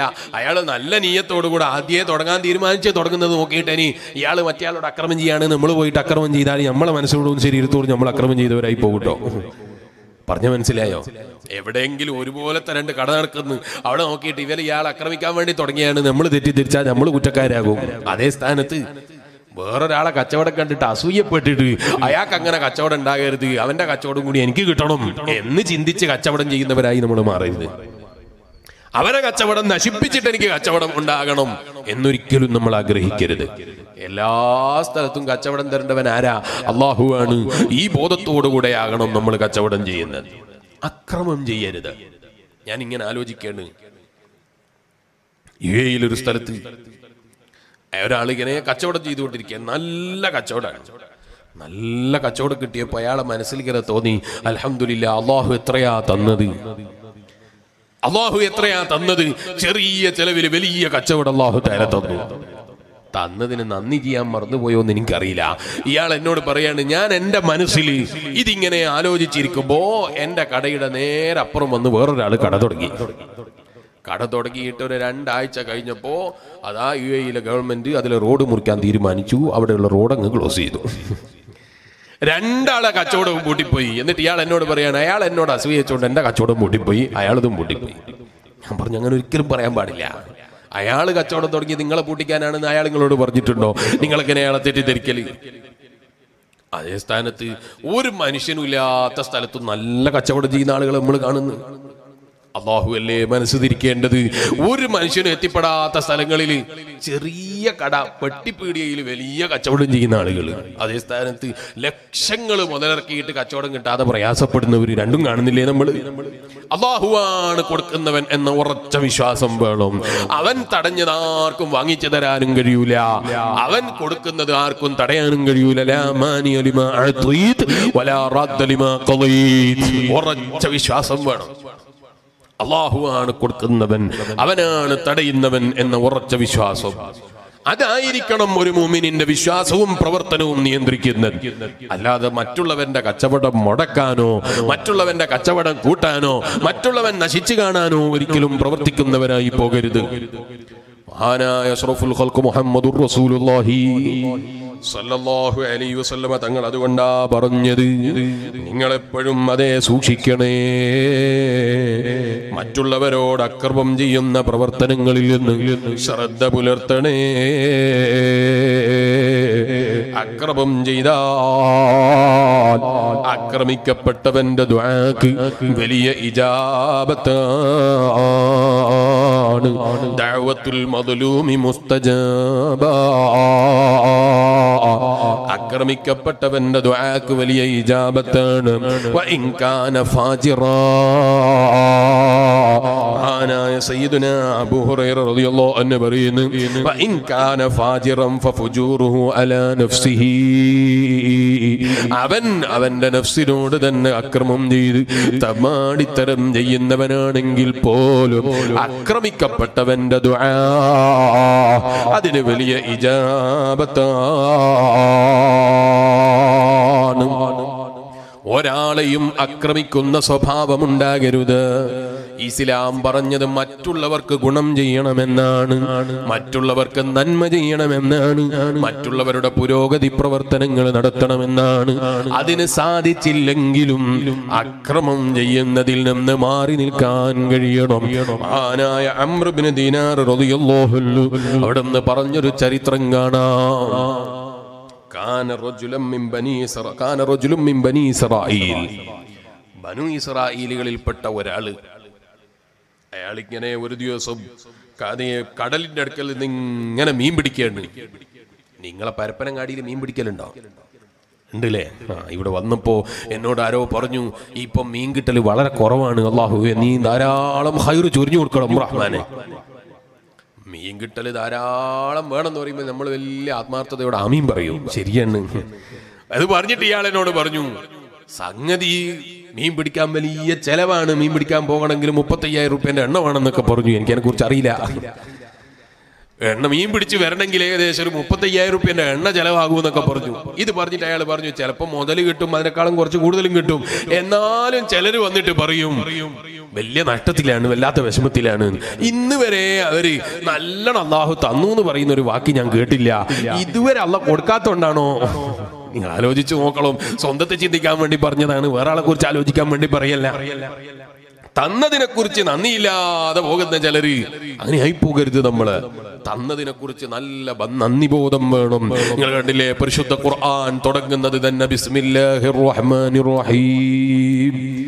ലോകസിട്ടാവായ കാരുണ്യവാനായ റബ്ബിന്റെ നാമം കൊണ്ട് ഞാൻ തുടങ്ങുന്നു, അല്ലാഹുവിന്റെ നാമം കൊണ്ട് ഞാൻ തുടങ്ങുന്നു. ഈ ബിസ്മി ഫാത്തിഹയിൽ പെട്ടതാണോ അല്ലാത്തതാണോ എന്ന് പണ്ഡിതന്മാർക്കിടയിൽ ചർച്ചയുണ്ട്. ഇത് കേട്ടതുകൊണ്ട് ഇനി ബിസ്മി ഓതണ്ടെന്നല്ല, ചർച്ച ഉണ്ട് എന്നേ ഞാൻ പറഞ്ഞിട്ടുള്ളൂ. ഇനി നിസ്കരിക്കുമ്പോ മുസ്ലിയാർക്ക് തോന്നുകയാണ് ഒരായത്ത് ചുരുങ്ങി കിട്ടാ പെട്ടെന്ന് പോകുമല്ലോ, പെട്ടെന്ന് പോകാലോ, അതുകൊണ്ട് ബിസ്മി ഫാത്തിഹയിൽ പെട്ടതല്ല എന്ന് പറയലാണ് ലാഭമെന്ന് ചിന്തിക്കേണ്ട. അതേ ബിസ്മി പതുക്കെ ഓതുന്നതാണ്. മാലികി മദ്ഹബടക്കമുള്ള പലരും അതേ സ്ഥാനത്തിന്റെ ഈമാനുള്ള വിശ്വാസികളെ ബിസ്മി ഫാത്തിഹയിൽ പെട്ടതാണോ ാണോ എന്ന് പണ്ഡിതന്മാർക്കിടയിൽ ചർച്ചയുണ്ട്. ഇരിക്കട്ടെ, ആദ്യത്തെ ആയത്ത് ബിസ്മിയാണെങ്കിൽ അത് കഴിഞ്ഞ് രണ്ടാമതായി ഖുർആനിലെ ആയത്ത് ഏതാണ്? അൽഹംദുലില്ലാഹി റബ്ബിൽ ആലമീൻ. ലോകസിട്ടാവായ റബ്ബിന്റെ മേലാണ് സർവസ്തുതിയും അല്ലാഹ്. ഖുർആൻ തുടക്കം തന്നെ മനുഷ്യനെ പഠിപ്പിക്കുന്ന ആശയം ഇതാണ്. അല്ലാഹുവിനെ സ്തുതി പറയുന്നവനാകളും അള്ളാഹനെ സ്തുതിക്കാൻ കഴിയുന്നവനാകളും. അതുകൊണ്ടാണ് മഹാന്മാരായ പണ്ഡിതന്മാർ അവരെ കിതാബിന്റെ തുടക്കങ്ങളിൽ ബിസ്മിയും ഹംദും പറഞ്ഞതിന്റെ ശേഷം ഏകദേശ കിതാബിന്റെ തുടക്കത്തിലും കാണാം എന്തിനാ ബിസ്മി കൊണ്ട് തുടങ്ങിയത്, എന്തിനാ ഹംദ് കൊണ്ട് തുടങ്ങിയത് എന്ന് പണ്ഡിതന്മാർ വിശദീകരിച്ചത് കാണാം. ഹംദില്ലാത്തൊരു പ്രവർത്തനം തുടങ്ങിയാൽ ആ പ്രവർത്തനത്തിൽ ബറക്കത്തുണ്ടാകൂല. ബിസ്മില്ലാതെ തുടങ്ങിയാൽ അതിൽ ബറക്കത്തുണ്ടാകൂല. എല്ലാ കിതാബിന്റെയും തുടക്കത്തിൽ ബിസ്മിയും ഹംദും എഴുതി വെച്ചിട്ട് എല്ലാ ഇമാമിങ്ങളും എഴുതി വെച്ചു. എന്തിനാ ബിസ്മി എഴുതിയത്, എന്തിനാ ഹംദ് കൊണ്ട് തുടങ്ങിയത് എന്ന് പഠിപ്പിച്ചു. എന്തുകൊണ്ടാണ്? ഹംദിന്റെ മഹത്വം പഠിപ്പിക്കാനാണ്. അള്ളാഹ്ക്ക് നന്ദി പറയല് അത് ജീവിതത്തിൽ കിട്ടുന്ന വലിയൊരു ഭാഗ്യമാണ്. അള്ളാഹുവിനോട് നന്ദിയുള്ളവരാകണം. ഈ നന്ദിയുടെ വഴിയിലേക്ക് മനുഷ്യനെ ക്ഷണിക്കാനാണ് പരിശുദ്ധ ഖുർആൻ തുടക്കം തന്നെ അൽഹംദുലില്ലാഹി റബ്ബിൽ ആലമീൻ. അല്ലാതെ ഖുർആൻ നിങ്ങൾ നോക്ക് തുടങ്ങിയത് തന്നെ ലാ തുശ്രികൂ ബിഹി ശൈആ, നിങ്ങൾ ഒന്നിനോടും പങ്കു ചേർക്കരുത് എന്ന് പറഞ്ഞിട്ടല്ല. ഇന്ന ശിർക ളുൽമുൻ, ഇന്ന ശിർക ലളുൽമുൻ അളീം. ഏറ്റവും വലിയ അക്രമം എന്ന് പറയുന്നത് ശിർക്കാണ്. ഏറ്റവും വലിയ അക്രമം ശിർക്കാണ് പരിശുദ്ധ ഖുർആൻ. എന്നാൽ ആ ശിർക്കിനെ കുറിച്ചല്ല ആദ്യം പറഞ്ഞത്. വിശ്വാസികളാണ് ഖുർആൻ ഓതുന്നവർ, വിശ്വാസികളാണ് ഖുർആൻ അറിയുന്നവർ, വിശ്വാസികളാണ് ഖുർആനിനെ മനസ്സിലാക്കുന്നവർ. അതുകൊണ്ട് തന്നെ ഖുർആൻ ആദ്യം തന്നെ പറയുന്നു വിശ്വാസികളെ അൽഹംദുലില്ലാഹി റബ്ബിൽ ആലമീൻ, റബ്ബുൽ ആലമീനായ അല്ലാഹുവിനോട് നല്ല നന്ദി ബോധമുള്ളവരായി ജീവിക്കണേ. മനുഷ്യനെ ഉത്ബോധിപ്പിക്കുകയാണ് ഖുർആൻ. നല്ല നന്ദി ബോധമുള്ളവരാകണം. നന്ദിയില്ലാത്തവരായി നമ്മൾ അധപ്പതിച്ചു പോകരുത്. അള്ളാഹു തന്നതിൽ നല്ല തൃപ്തി വേണം. ഞാൻ ഇന്നലെ ആദവനാടിൽ വെച്ച് പ്രസംഗിക്കുമ്പോൾ പറഞ്ഞിട്ടുണ്ട്, സുഹൃദ് എന്ന് പറഞ്ഞാൽ ഇല്ലാതായി പോയത് കൊണ്ട് ക്ഷമിച്ച് ജീവിക്കുക എന്നതല്ല. ഇല്ലാതായി പോയത് കൊണ്ട് ക്ഷമിച്ച് ജീവിക്കുക എന്നതല്ല സുഹൃദ്. പിന്നെ മഹാന്മാരായ പണ്ഡിതന്മാര് പറഞ്ഞു, മഹാനായ സൈനുദ്ദീൻ മഖ്ദൂം റളിയല്ലാഹു അൻഹു പറഞ്ഞത് കാണാം, സുഹൃദ് എന്ന് പറഞ്ഞാൽ ഉണ്ടായാലും ഇല്ലെങ്കിലും അവന്റെ മനസ്സ് അല്ലാഹുവില. നമ്മളെങ്ങനെയാണെന്ന് ഓരോരുത്തർ സ്വയം വിലയിരുത്തിക്കോളൂ. പാവപ്പെട്ടവനായി നിൽക്കുമ്പോ വയലിന്റെ മജ്ലിസിൽ മുൻപന്തിയില, സാമ്പത്തികമായി പിറകിലായപ്പോൾ വയലിന്റെ സദസ്സിൽ മുൻപന്തിയിലാണ്, നാട്ടിലെ നന്മകൾക്കൊക്കെ അധ്വാനിക്കാനും ഓടാനും റെഡിയാണ്. സാമ്പത്തികമായി അല്പം പുരോഗതി കിട്ടിയപ്പോ പിന്നെ വയലിന് കാണുന്നില്ല. സ്വയം ഒന്ന് ചിന്തിച്ചോളൂ, അത്തരക്കാര കൂട്ടത്തിൽ നമ്മൾ പെടുന്നുണ്ടോ? മഹാനായ സൈനുദ്ദീൻ മഖ്ദൂം റളിയല്ലാഹു അൻഹു പറയുന്നു, കയ്യിലുള്ളതിനേക്കാൾ, കയ്യിലുള്ള സമ്പത്തിനേക്കാൾ അല്ലാഹുവിന്റെ ഖജനാവിലുള്ളത് കണ്ടിട്ട് പ്രവർത്തിക്കാൻ കഴിയുന്നവൻ അവനാണ് യഥാർത്ഥ സാഹിദ് കേട്ടോ. സാമ്പത്തികമായി അല്പം പുരോഗതി കിട്ടിയപ്പോ അൽഹംദുലില്ലാഹ് എന്റെ ജീവിതത്തിനുള്ളത് ആവശ്യമായി തൽക്കാലം എന്റെ ജീവിതം കഴിച്ചിലാകാനുള്ളത് എന്റെ കയ്യിലുണ്ട്. ഇനി ഞാനൊരു മുസ്ലിയാരെയും പേടിക്കണ്ട, ഒരു തങ്ങളെയും പേടിക്കണ്ട, നാട്ടിലെ ഒരു പ്രസിഡന്റിനെയും പേടിക്കണ്ട, ഒരു നാട്ടിലെ നേതാവിനെയും പേടിക്കണ്ട. എല്ലാ നേതാക്കളും പണത്തിന്റെ മേലെ പറക്കുന്ന ഒരു പരുന്തുമില്ല. എന്റെ അടുക്കൽ വരുമെന്ന ചിന്ത നിന്റെ മനസ്സിലുണ്ടോ? നീ സാഹിദല്ല. കയ്യില് പണമുണ്ട്, പക്ഷേ കയ്യിലുള്ളതിൽ ഉറച്ച വിശ്വാസമുണ്ട്. എന്റെ കയ്യിലുള്ളത് നിലനിൽക്കൂല. എന്റെ റബ്ബ് ചോദിച്ചാൽ കൊടുക്കാനുള്ളതല്ലാത്തതൊന്നും എന്റെ കയ്യിലില്ല. ഇതടിയുറച്ച് വിശ്വസിച്ച് അല്ലാഹുവിന്റെ ഖജനാവ് കണ്ട് ജീവിതത്തിന്റെ പ്രവർത്തനങ്ങൾ മുന്നോട്ട് നീക്കുന്നവൻ ആരോ അവനാണ് ബുദ്ധിമാൻ, അവനാണ് യഥാർത്ഥത്തിലുള്ള സാഹിദ്. നിങ്ങൾ നോക്കൂ, ഹബീബായ അഷ്റഫുൽ ഖൽഖ് മുഹമ്മദുർ റസൂലുള്ളാഹി സല്ലല്ലാഹു അലൈഹി വസല്ലമ തങ്ങളെക്കാൾ വലിയ സാഹിദുണ്ടോ? ഉണ്ടോ? നബി സല്ലല്ലാഹു അലൈഹി വസല്ലമ തങ്ങളെക്കാൾ വലിയ പരിത്യാഗം ചെയ്ത് ജീവിച്ച ഒരാളെ വേറെ ലോകത്ത് കാണാനുണ്ടോ? ഇല്ല. അത് വെറുതെ പറയല്ലേ മുസ്ലിയാരെ. ഇന്നലത്തെ പ്രസംഗത്തിൽ നിങ്ങൾ പറഞ്ഞില്ലേ, ആയിഷ ബീവി റളിയല്ലാഹു അൻഹ പറഞ്ഞിട്ടുണ്ട്, നബി സല്ലല്ലാഹു അലൈഹി വസല്ലമ തങ്ങളെ കുടുംബം 2 ദിവസം വയറ് നിറച്ച് ഭക്ഷണം കഴിച്ച ചരിത്രം തുടർച്ചയായ ജീവിതത്തിൽ കാണിക്കാനില്ല എന്ന് ആയിഷ ബീവി റളിയല്ലാഹു അൻഹ പറഞ്ഞു എന്ന് നിങ്ങൾ ഇന്നലെ പ്രസംഗിച്ചില്ലേ? ഇന്നലെയും പ്രസംഗിച്ചിട്ടുണ്ട്, സത്യമാണ് എന്ന് പറഞ്ഞാൽ നബി സല്ലല്ലാഹു അലൈഹി വസല്ലമ തങ്ങൾക്ക് ദുനിയാവ് കിട്ടാത്തത് കൊണ്ട്, ദുനിയാവ് ആഗ്രഹിച്ചിട്ട് കിട്ടാതെ, നമ്മളെപ്പോലെ വല്ലാതെ ഫഖർ കൊണ്ടും ദുനിയാവില്ലാത്തത് കൊണ്ടും വിഷമിച്ചിട്ട് അല്ലാഹ് കൊടുക്കാത്തത് കൊണ്ട് മരിക്കുന്നത് വരെ പ്രയാസപ്പെട്ടു എന്നാണോ? അല്ല. പിന്നെ ദുനിയാവ് എത്രയും കിട്ടും, എത്രയും കയ്യിൽ വരും. അള്ളാഹിനോട് ഒരൊറ്റ ദുആ നടത്തിയാൽ മതി. പക്ഷേ അത് വേണ്ട. ദുആ ചെയ്തിട്ട് ദുനിയാവ് ഞാൻ വാങ്ങുന്നില്ല, എന്റെ ദുആ എന്റെ ആഖിറത്തിൽ എനിക്കും എന്റെ സമുദായത്തിനും ഞാൻ മാറ്റിവെച്ചു എന്ന് പറഞ്ഞു അഷ്റഫുൽ ഖൽഖ് മുഹമ്മദുർ റസൂലുള്ളാഹി സല്ലല്ലാഹു അലൈഹി വസല്ലം. അപ്പോ സുഹദ് എന്ന് പറഞ്ഞാൽ കുറെ കയ്യിൽ പണം ഉണ്ടായപ്പോ മനസ്സിന് സമാധാനം ഉണ്ടായിട്ട് പിന്നെ പരിത്യാഗത്തോടെ ജീവിക്കൽ അല്ല. കയ്യിൽ ഇല്ലാത്തത് കൊണ്ട് എനിക്ക് കിട്ടിയില്ലല്ലോ എന്ന ധാരണയിൽ ഇനി സുഹൃതാണ് നല്ലത് എന്ന് വിചാരിച്ചിട്ട് സുഹൃത്ത് തീരുമാനിക്കലും അല്ല. മറിച്ച് കയ്യിലുള്ളതിനേക്കാൾ കൂടുതൽ ഉറച്ച വിശ്വാസം എന്റെ കയ്യിൽ എത്ര ഉണ്ടായിട്ടും കാര്യമില്ല, അല്ലാഹുവാണ് കൊടുക്കുന്നവൻ. അവന്റെ ഖജനാവ് നോക്കിയിട്ട് ജീവിക്കുന്ന ബുദ്ധിയുള്ളവനാരോ അവനാണ് ബുദ്ധിമാൻ. ഇരിക്കട്ടെ, ഞാൻ എന്റെ വിഷയത്തിലേക്ക് തന്നെ മടങ്ങി വരുന്നു. പറഞ്ഞത് മറന്നുപോയോ? മഹാനായ അംർ ബിൻ ദീനാർ റളിയല്ലാഹു അൻഹു പറയാണ്, കാന റജുലുൻ മിൻ ബനി ഇസ്രായീൽ, ബനു ഇസ്രായേലുകളിൽ പെട്ട ഒരാള്. അയാളുടെ ജോലി എന്താണ്? അയാൾ മീൻ പിടിക്കുകയാണ്. കടലിൽ നിന്ന് ഇങ്ങനെ മീൻ പിടിക്കുകയാണ്. മീൻ പിടിച്ചുകൊണ്ടിരിക്കുമ്പോൾ അയാളെ കയ്യിലേക്കതാ വന്നു ഒരു നല്ല മീന്. ആ മീന് കയ്യിലേക്ക് എത്തിയത് കണ്ടപ്പോൾ ഒരാൾ വിളിച്ചു പറഞ്ഞു, അലാ മൻ റആനി ഫലാ യദ്ലിമന്ന അഹദാ. ഈ കയ്യിലേക്ക് നല്ല മീനങ്ങ് കിട്ടിയപ്പോൾ ഒരാൾ മുന്നിൽ വന്നിട്ട് ചോദിക്കുന്നു, അല്ലയോ മോനെ അബ്ദുല്ലാഹ് ഖബറുക്, എന്താ ഇതിന്റെ വിശേഷം? കയ്യിൽ നല്ല മീന് കണ്ടപ്പോ ഇയാൾക്കത് സഹിക്കാൻ കഴിഞ്ഞില്ല. എന്താണോ നിന്റെ വിശേഷം? അപ്പൊ അയാൾ പറഞ്ഞു, അൽഹംദുലില്ലാഹ് ഖൈറാണ്. അപ്പൊ ഇയാൾ പറഞ്ഞു, ഞാൻ ഇവിടുത്തെ പോലീസാണ്, അതുകൊണ്ട് എനിക്ക് ഈ മീനിനെ നിങ്ങൾ എനിക്ക് വെറുതെ തരണം. അപ്പൊ ഇയാൾ പറഞ്ഞു, ഞാൻ തരൂല. കടലിൽ പോയി നല്ല ധൈര്യമുള്ള ആളുകളാവുമ്പോ പിന്നെ തീരെ പേടിക്കൂലോ. ഞാൻ തരൂല എന്ന് പറഞ്ഞു.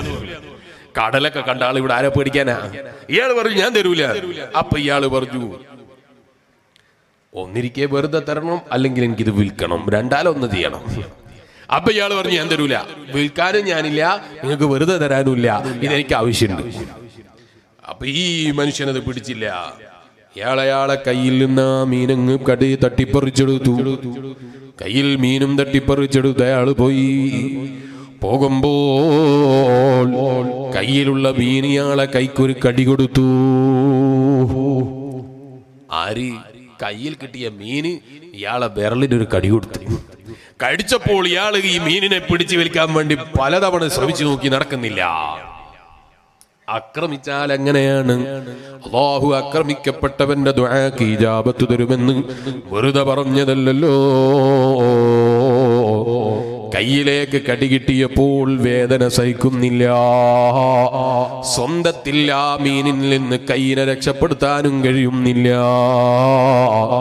ഉടനെ തന്നെ രക്ഷപ്പെടുത്താൻ വേണ്ടി ചികിത്സിക്കുന്ന സ്ഥലത്തേക്ക് പോയിട്ട് കൈ കാണിച്ചിട്ട് കൊടുത്തിട്ട് പറഞ്ഞു, ഒന്ന് കൈ രക്ഷപ്പെടുത്തി തരണേ. അദ്ദേഹം അധ്വാനിച്ച് കൈ എങ്ങനെയോ ഈ മീനിന്റെ വായിൽ നിന്ന് പിടിച്ചു പറിച്ചു വലിച്ചെടുത്ത് കൈ നോക്കുമ്പോ കൈക്ക് വലിയ പരിക്കാണ്. ആ വിരലിന് മരുന്ന് വെച്ച് കെട്ടിയിട്ട് അയാളെ തിരിച്ചയച്ചു. ചരിത്രം വിശാലമാണ്, ഞാനിപ്പോ വിശദീകരിക്കുന്നില്ല. മഹാനായ സൈനുദ്ദീൻ മഖ്ദൂം റളിയല്ലാഹു അൻഹു പറയുന്നു, ഈ മനുഷ്യൻ തിരിച്ചുപോയി, പക്ഷേ കയ്യിന്റെ വേദന സഹിക്കുന്നില്ല. കയ്യിൽ മുറിവേറ്റിട്ട് വേദന സഹിക്കുന്നില്ല. അക്രമം ചെയ്യുമ്പോൾ ബോധമുള്ളവരാകണം. ആക്രമിക്കപ്പെട്ടതിന്റെ ശേഷം, ഒരാൾ ആക്രമിച്ചതിന്റെ ശേഷം ഞാൻ അയാൾ ആക്രമിച്ചല്ലോ എന്ന് പറഞ്ഞിട്ട് തിരിച്ചെന്തെങ്കിലും കിട്ടിയിട്ട് വിരല് കടിച്ചിട്ട് കാര്യമുണ്ടാകൂല. ആക്രമിക്കപ്പെട്ടവന്റെ ദുആക്ക് ഇജാബത്താണ്. അതുകൊണ്ട് മറ്റുള്ളവരെ ആക്രമിക്കുമ്പോൾ വളരെ ശ്രദ്ധിച്ചോളണം. നേതാക്കളെ നിസാരപ്പെടുത്തി അനുയായികളെ മനസ്സിനോട് അക്രമം ചെയ്യുന്നവരായി പോകരുത്. എങ്ങനെ? നേതാക്കളെ നിസാരപ്പെടുത്തി അനുയായികളുടെ മനസ്സിനോട് അക്രമം ചെയ്യുന്നവരായി പോകരുത്. നേതാക്കളെ ചിലപ്പോൾ പ്രസംഗിക്കുമ്പോ പറയും, ആര് ഞങ്ങളോട് എന്ത് ചെയ്താലും പൊരുത്തപ്പെട്ട് തന്നിരിക്കുന്നു, അതുകൊണ്ട് രക്ഷപ്പെടുമെന്ന് വിചാരിക്കരുത്. അതുകൊണ്ട് രക്ഷപ്പെടൂല എന്ന് ഞാൻ പറയുന്നില്ല. പൊരുത്തപ്പെട്ടു കൊടുത്താൽ അവർ രക്ഷപ്പെടും. എന്നാലും ആക്രമിക്കപ്പെട്ടതിന്റെ പേരിൽ അനുഭവിക്കേണ്ടി വരുന്ന ചില പ്രയാസങ്ങൾ അത് ചിലപ്പോൾ ദുനിയാവിലും ആഖിറത്തിലും എന്തായാലും അനുഭവിച്ചേ മതിയാകൂ. അതുകൊണ്ട് സംസാരിക്കുമ്പോൾ ശ്രദ്ധിക്കണം, പറയുമ്പോൾ വളരെ ശ്രദ്ധിച്ച് കൈകാര്യം ചെയ്യണം. രാഷ്ട്രീയത്തിന്റെ പേരിൽ ആലിമീങ്ങളെ പച്ചയായി കടിച്ചു കീറുന്ന ചില ആളുകളുണ്ട്. അങ്ങനെ ഉണ്ടല്ലോ ചില ആളുകൾ. ജയിച്ചാലും തെറി വിളിക്കുന്ന ഒരു പേര്, തോറ്റാലും തെറി വിളിക്കുന്ന ഒരു പേര്. ജയിച്ചാലും സാരമില്ല, തോറ്റാലും സാരമില്ല, അയാളൊന്ന് തെറി വിളിക്കാലോ എന്ന് വിചാരിച്ച് റോഡിൽ ഇറങ്ങുന്ന സ്വഭാവം അങ്ങനെ ആയി പോകരുത് എന്നാണ് ഞാൻ പറഞ്ഞത്. അല്ലേ? ജയിച്ചാലും തെറിയ പാവത്തിനാണ്, തോറ്റാലും തെറിയ പാവത്തിനാണ്. എന്ത് തെറ്റാ ചെയ്തതെന്ന് എനിക്കറിയില്ല. തെറ്റിദ്ധാരണയാണ്. അങ്ങനെയുള്ള തെറ്റിദ്ധാരണയുടെ കാരണത്താൽ അനുയായികളുടെ മനസ്സിനോട് അക്രമം ചെയ്താൽ, ആ ആക്രമിക്കപ്പെട്ട അനുയായികൾ ദുആ ചെയ്തെങ്കിൽ ഇജാബത്ത് കിട്ടിയിട്ട് എന്തെങ്കിലും അനുഭവിക്കേണ്ടി വന്നാൽ ജീവിതത്തിൽ അത് വലിയൊരു ഭവിഷ്യത്തായി ബാക്കിയായി പോകും. റബ്ബ് കാത്ത് രക്ഷിക്കട്ടെ. അതുകൊണ്ട് ശ്രദ്ധിച്ച് കൈകാര്യം ചെയ്യണം. ജീവിതം എന്ന് പറയുന്നത് അത് എന്തെങ്കിലും എവിടെയെങ്കിലും കൊണ്ടുപോയി തൊലക്കാനുള്ളതല്ല.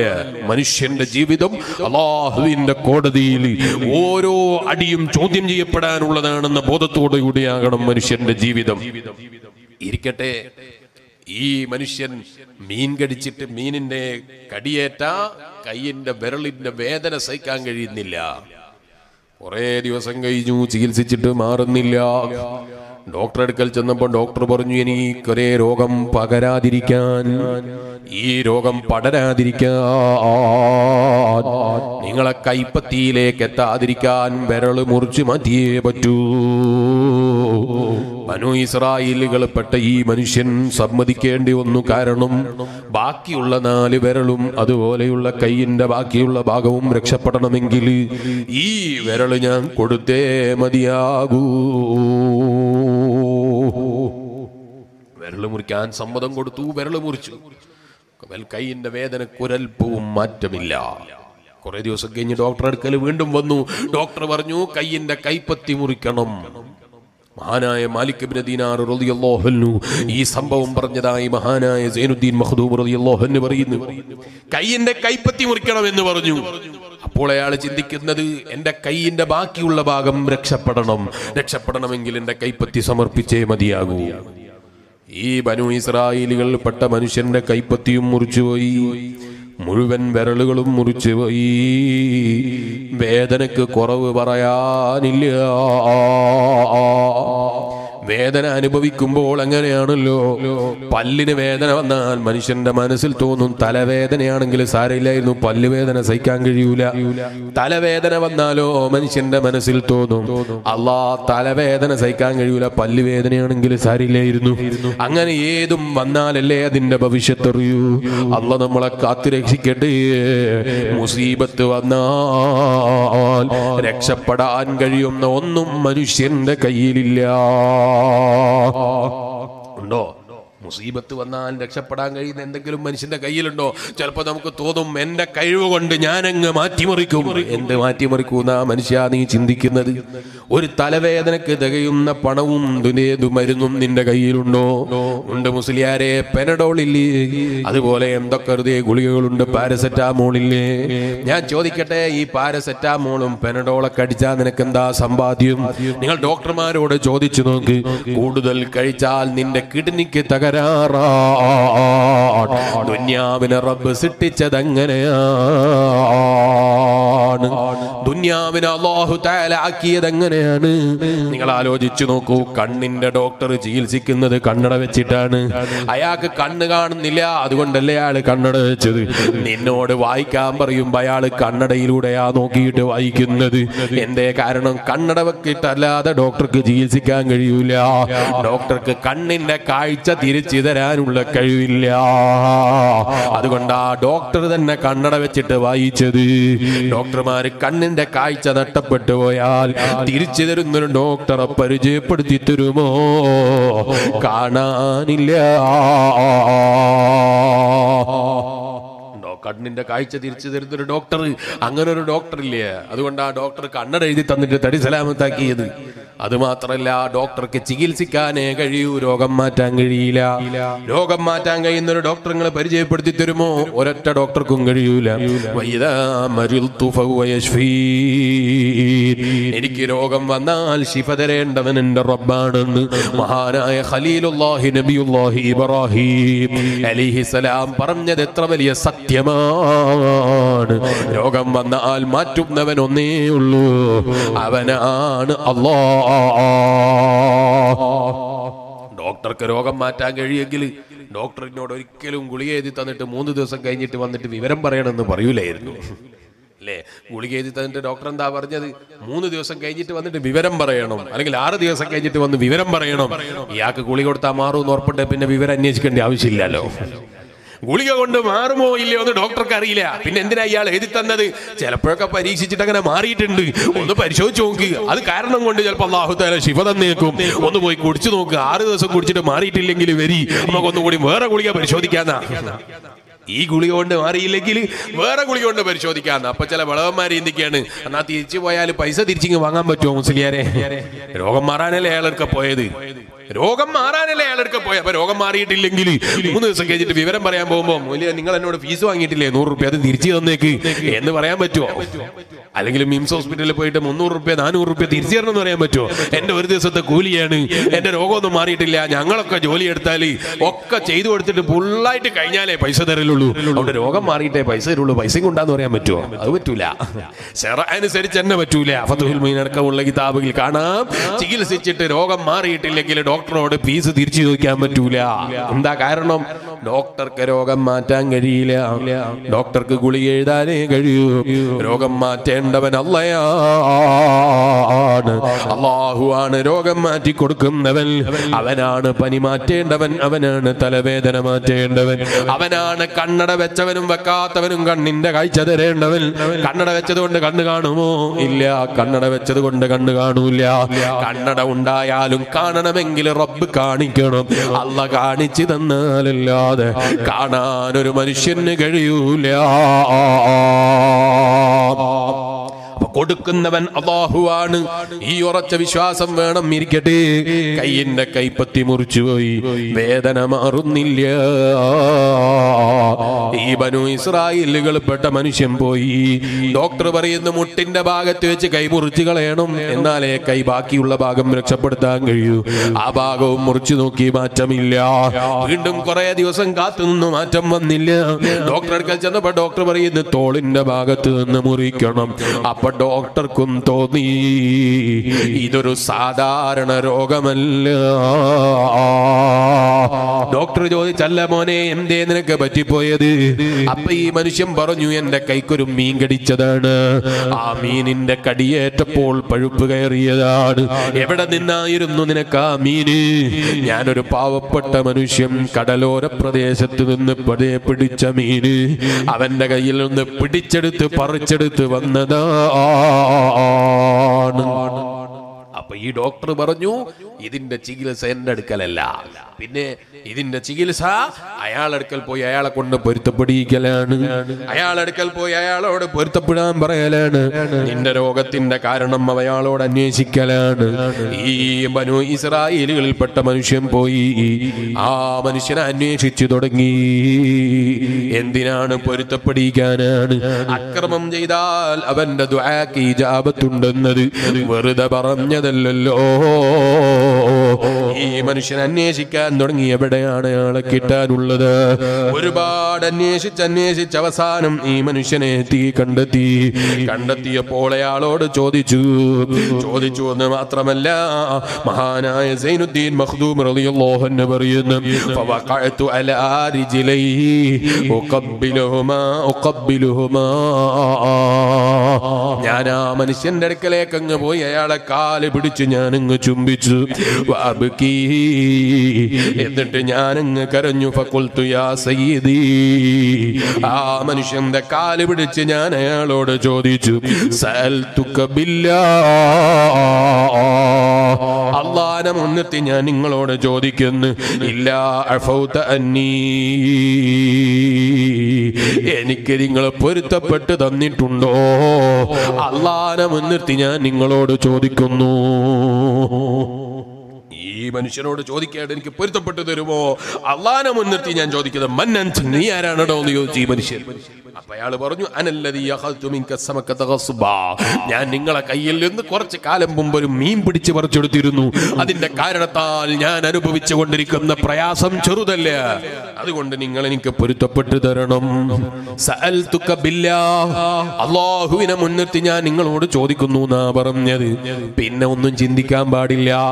അങ്ങനെയുണ്ട് ചില ആളുകൾ ഹജ്ജിന് പോകുമ്പോ അടുക്കൽ വന്നിട്ട് പറയും ഞാൻ അല്ലാഹനെ മുൻനിർത്തി നിന്നോട് ചോദിക്കാൻ മോനെ ഒന്ന് പൊരുത്തപ്പെടണം, ഞാൻ ഹജ്ജിന് പോവാണ്. അപ്പൊ ചിലരുണ്ട് മറുപടി കൊടുക്കുന്ന ചില ആളുകൾ. മലപ്പുറം ജില്ലയിലൊന്നും അങ്ങനെയുള്ള ആളുകൾ ഇല്ല എന്നാ ഞാൻ മനസ്സിലാക്കുന്നത്. പ്രസംഗത്തിന്റെ അദബ് അങ്ങനെയാണ് എന്നാ ബാപ്പ എന്നെ പഠിപ്പിച്ചതും. അതുകൊണ്ട് തന്നെ ഞാൻ അങ്ങനെ തന്നെ മനസ്സിലാക്കി വെക്കുന്നു. ചോദിച്ചാൽ തിരിച്ചു പറയുന്ന മറുപടി നിനക്ക് ഞാൻ പൊരുത്തപ്പെട്ടു തരൂല. എന്ത് തന്നെ ആകാശം ഇടിഞ്ഞു വീണാലും നിനക്ക് പൊരുത്തപ്പെട്ടു തരുന്ന പരിപാടിയില്ല. ഈ നിലക്ക് പ്രതികരിക്കുന്ന സ്വഭാവം അരുതേ മുസ്ലിമേ. ഒന്നുകൂടി ഞാൻ പ്രത്യേകം പറയാം, അല്ലാഹുവിനെ മുൻനിർത്തി ചോദിക്കുന്നു എന്ന് പറഞ്ഞാൽ പിന്നെ ഇവിടെ ഒന്ന് ചിന്തിക്കാൻ തന്നെ പാടില്ല.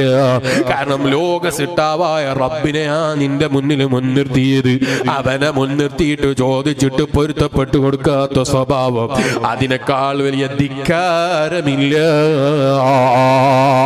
അതുകൊണ്ട് ഉമ്മമാരെ, ആര് വന്നിട്ട് അല്ലാഹനെ മുൻനിർത്തി ചോദിക്കുന്നു എന്ന് പറഞ്ഞാലും കൊടുത്തേക്കണേ. ഞാൻ മുമ്പ് എവിടെയോ വെച്ച് പ്രസംഗിക്കുമ്പോൾ പറഞ്ഞിട്ടുണ്ട്, മഹാനായ നബിയുല്ലാഹി ഖിളർ അലൈഹിസ്സലാമിന്റെ ചരിത്രം നിങ്ങൾക്ക് യൂട്യൂബിൽ അതിൽ കേൾക്കാം. ഏത് സ്ഥലത്താണെന്ന് എനിക്ക് ഓർമ്മയില്ലാത്തത് കൊണ്ട് എനിക്കിപ്പോ പറയാൻ കഴിയില്ല. മഹാനായ നബിയുല്ലാഹി ഖിളർ അലൈഹിസ്സലാമിന്റെ അടുക്കൽ വന്ന് പാവപ്പെട്ട മനുഷ്യൻ കൈ നീട്ടിയിട്ട് യാചിച്ചപ്പോ ഖിളർ നബി അലൈഹിസ്സലാമിന്റെ കയ്യിൽ കൊടുക്കാനൊരു നയാകാശില്ല. കൊടുക്കാൻ കയ്യിൽ പണം ഉണ്ടായാലല്ലേ കൊടുക്കാൻ പറ്റൂ. പക്ഷേ ഖിളർ നബി അലൈഹിസ്സലാമിന്റെ കയ്യിൽ 5 പൈസ ഇല്ലാതെ കൊടുക്കാൻ കഴിയില്ലല്ലോ. മഹാനായ നബിയുല്ലാഹി ഖിളർ അലൈഹിസ്സലാം പറഞ്ഞു, മോനെ എന്റെ കയ്യിൽ ഒന്നുമില്ല, അപ്പൊ ഈ മനുഷ്യന്റെ അടുത്ത ചോദ്യം അസ്അലുക ബില്ലാഹ്, ഞാൻ അള്ളാനെ മുൻനിർത്തി ചോദിക്കുന്നത് എന്തെങ്കിലും തരുവോ? മഹാനായ നബിയുല്ലാഹി ഖിളിർ, മഹാനായ നബിയുല്ലാഹി ഖിളിർ ഉറക്കെ നബിയുല്ലാഹി ഖിളിർ നബിയാണോ വലിയാണോ എന്ന വിഷയത്തിൽ പണ്ഡിതന്മാർക്കിടയിൽ തർക്കമുണ്ട്. എന്തോ ആകട്ടെ, ഏതായാലും നബിയാണ് എന്നാണ് ഈ ചരിത്രത്തിൽ കാണുന്നത്. മഹാനായ ഖിളിർ നബി അലൈഹിസ്സലാം ഉടനെ തന്നെ പറഞ്ഞു, മോനെ, എന്റെ അടുത്ത് തരാൻ ഒന്നും ഇല്ലെങ്കിലും എന്റെ ശരീരം നീ എടുത്തോളൂ, എവിടെങ്കിലും കൊണ്ടുപോയി വിറ്റിട്ട് പൈസ വാങ്ങിക്കോ. എന്താ കാരണം? അസ്അലുക ബില്ലാഹ്, അല്ലാഹുവിനെ മുൻനിർത്തി ഞാൻ ചോദിക്കുന്നു എന്നാ ചോദിച്ചത്. അതുകൊണ്ട് ഞാൻ പ്രത്യേകം പറയുന്നു, ഇത് കേട്ടിട്ട് ഇനി എന്തെങ്കിലും ചെറിയ ആവശ്യം വരുമ്പോഴേക്ക് ചെറിയതിന്റെ നിസാര വിഷയത്തിന് അള്ളാനെ മുൻനിർത്തി ചോദിക്കുന്നു എന്ന് പറഞ്ഞ ആളുകളെ ബുദ്ധിമുട്ടിക്കണം എന്ന് ഞാൻ പറഞ്ഞതിന് അർത്ഥമില്ല. അതേ സ്ഥാനത്ത് ഒരാൾ വിഷമിച്ച് പ്രയാസപ്പെട്ട് ഭക്ഷണം കഴിക്കാനില്ലാതെ വന്ന് നമ്മളോട് അസ്അലുക ബില്ലാഹ്, അള്ളാനെ മുൻനിർത്തി ചോദിക്കുന്നു എന്ന് പറഞ്ഞ് ചോദിച്ചാൽ ഉള്ള സ്ഥലത്ത് നിന്ന് എടുത്തങ്ങ് കൊടുക്കണം. അള്ളാഹു എനിക്ക് തിരിച്ചു തരൂ എന്ന് ഉറത്തി വിശ്വസിച്ചങ്ങ് കൊടുക്കണം. അള്ളാഹു അതിന് പകരം തരും. എന്താ കാരണം? അയാൾ ആരെ മുൻനിർത്തിയാ ചോദിച്ചത്? നാട്ടിലേതെങ്കിലും പണക്കാരനെ മുൻനിർത്തിയല്ല.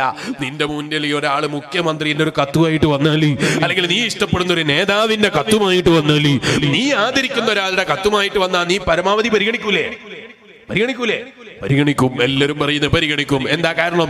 നീ ഇഷ്ടപ്പെടുന്ന നേതാവാണ്, നീ അംഗീകരിക്കുന്ന നേതാവാണ്, നീ ഇഷ്ടപ്പെടുന്ന മുഖ്യമന്ത്രിയാണ്, നീ ഇഷ്ടപ്പെടുന്ന പ്രധാനമന്ത്രിയാണ്. അത് ഏതോ കാലത്തുള്ളതോ ഇപ്പോൾ ഉള്ളതോ ഏതോ ആകട്ടെ, ഞാനൊരു ഉദാഹരണം പറഞ്ഞു എന്നേ ഉള്ളൂ. അതിന്റെ പേരിൽ എന്നെ ചോദ്യം ചെയ്യാൻ വരണ്ട. എപ്പോഴുള്ള മന്ത്രിയാണ്, എപ്പോഴുള്ള പ്രധാനമന്ത്രിയാണ്, എപ്പോഴുള്ള മുഖ്യമന്ത്രിയാണ്, എപ്പോഴുള്ളതായാലും സാരമില്ല, ഞാനൊരു ഉദാഹരണം പറഞ്ഞതാ. അപ്പൊ മുഖ്യമന്ത്രിയെ മുൻനിർത്തിയിട്ട് അയാൾ ഒരു കത്തുമായിട്ട് വന്നാൽ നീ സഹായിക്കും. എന്താ കാരണം? നീ അയാളെ ഇഷ്ടപ്പെടുന്നു, അല്ലെങ്കിൽ നീ ഇഷ്ടപ്പെടുന്ന ഒരു നേതാവിന്റെ പേരുള്ള കത്തുമായി വന്നാൽ നീ സഹായിക്കുന്നു. നിന്റെ ഇഷ്ടമാണ്. നീ ഏറ്റവും ഇഷ്ടം കൊണ്ട് ബന്ധപ്പെട്ടവൻ അല്ലാഹുവാണ്. വല്ലദീന ആമനൂ അശദ്ദു ഹുബ്ബൻ ലില്ലാഹ്. വിശ്വാസികളെ പ്രത്യേകത എന്താ? ലോക സിട്ടാവായ റബ്ബിനോട് അതിരറ്റ സ്നേഹമുള്ളവരാ വിശ്വാസികൾ എന്ന് പറയുന്നത്. അല്ലാഹ്, നീ ആ നിലക്ക് റബ്ബിനെ ഇഷ്ടപ്പെടുന്ന വിശ്വാസികളിൽ നീ ഞങ്ങളെ പെടുത്തി അനുഗ്രഹിക്കണേ അല്ലാഹ്. ആ റബ്ബിനെ മുൻനിർത്തിയ ചോദ്യം അസ്അലുക ബില്ലാഹ്, അല്ലാഹനെ മുൻനിർത്തി ഞാൻ ചോദിക്കുന്നു എന്ന് പറഞ്ഞ് പിന്നെ അവിടെ ചിന്തിക്കാനുള്ള വകുപ്പില്ല.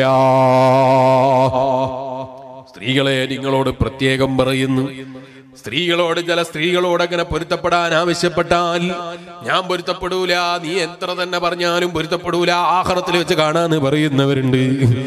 ആഖിറത്തിൽ വെച്ച് കാണാന്ന് പറയുന്നവര് കഥയെ പറയുന്നത് കേട്ടാൽ ചിലപ്പോ തോന്നും ആഖിറം മുഴുവനും ഇയാളെ കയ്യിലാണ്.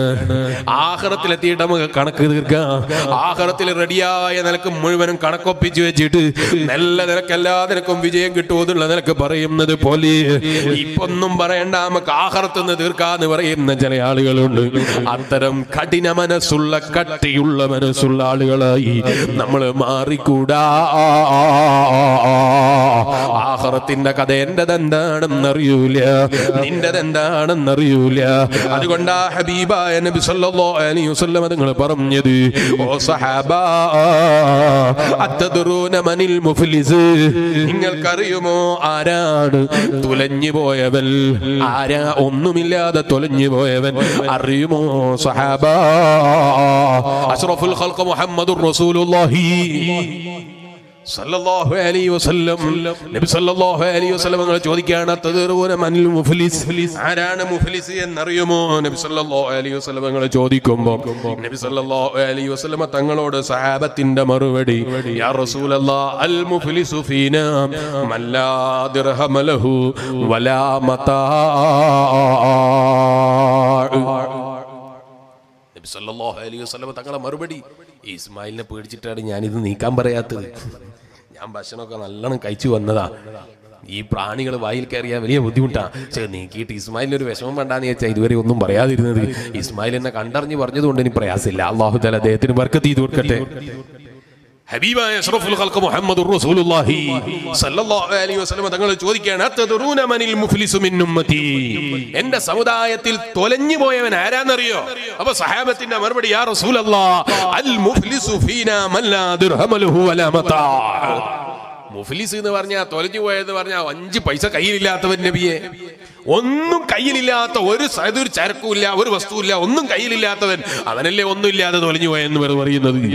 നബി സല്ലല്ലാഹു അലൈഹി വസല്ലം തങ്ങളെ മറുപടി, അല്ല അല്ല, ഇന്നൽ മുഫ്ലിസ മിൻ ഉമ്മത്തി മൻ യഅതി യൗമൽ ഖിയാമ ബിസ്സലാത്തിൻ വസിയാമിൻ വസകാത്തിൻ ഫയഅതി, അവനദാ കൊണ്ടുവരുന്ന ഖദ് ശതമ ഹാദാ വഖദഫ ഹാദാ വഅകല മാല ഹാദാ വസഫക ദമ ഹാദാ വളറബ ഹാദാ ഫയുഅത ഹാദാ മിൻ ഹസനാതിഹി അഷ്റഫുൽ ഖൽഖ് മുഹമ്മദുർ റസൂലുള്ളാഹി സല്ലല്ലാഹു അലൈഹി വസല്ലം തങ്ങൾ പറയുന്നു, ആരാ മുഫ്ലിസ് എന്നറിയോ?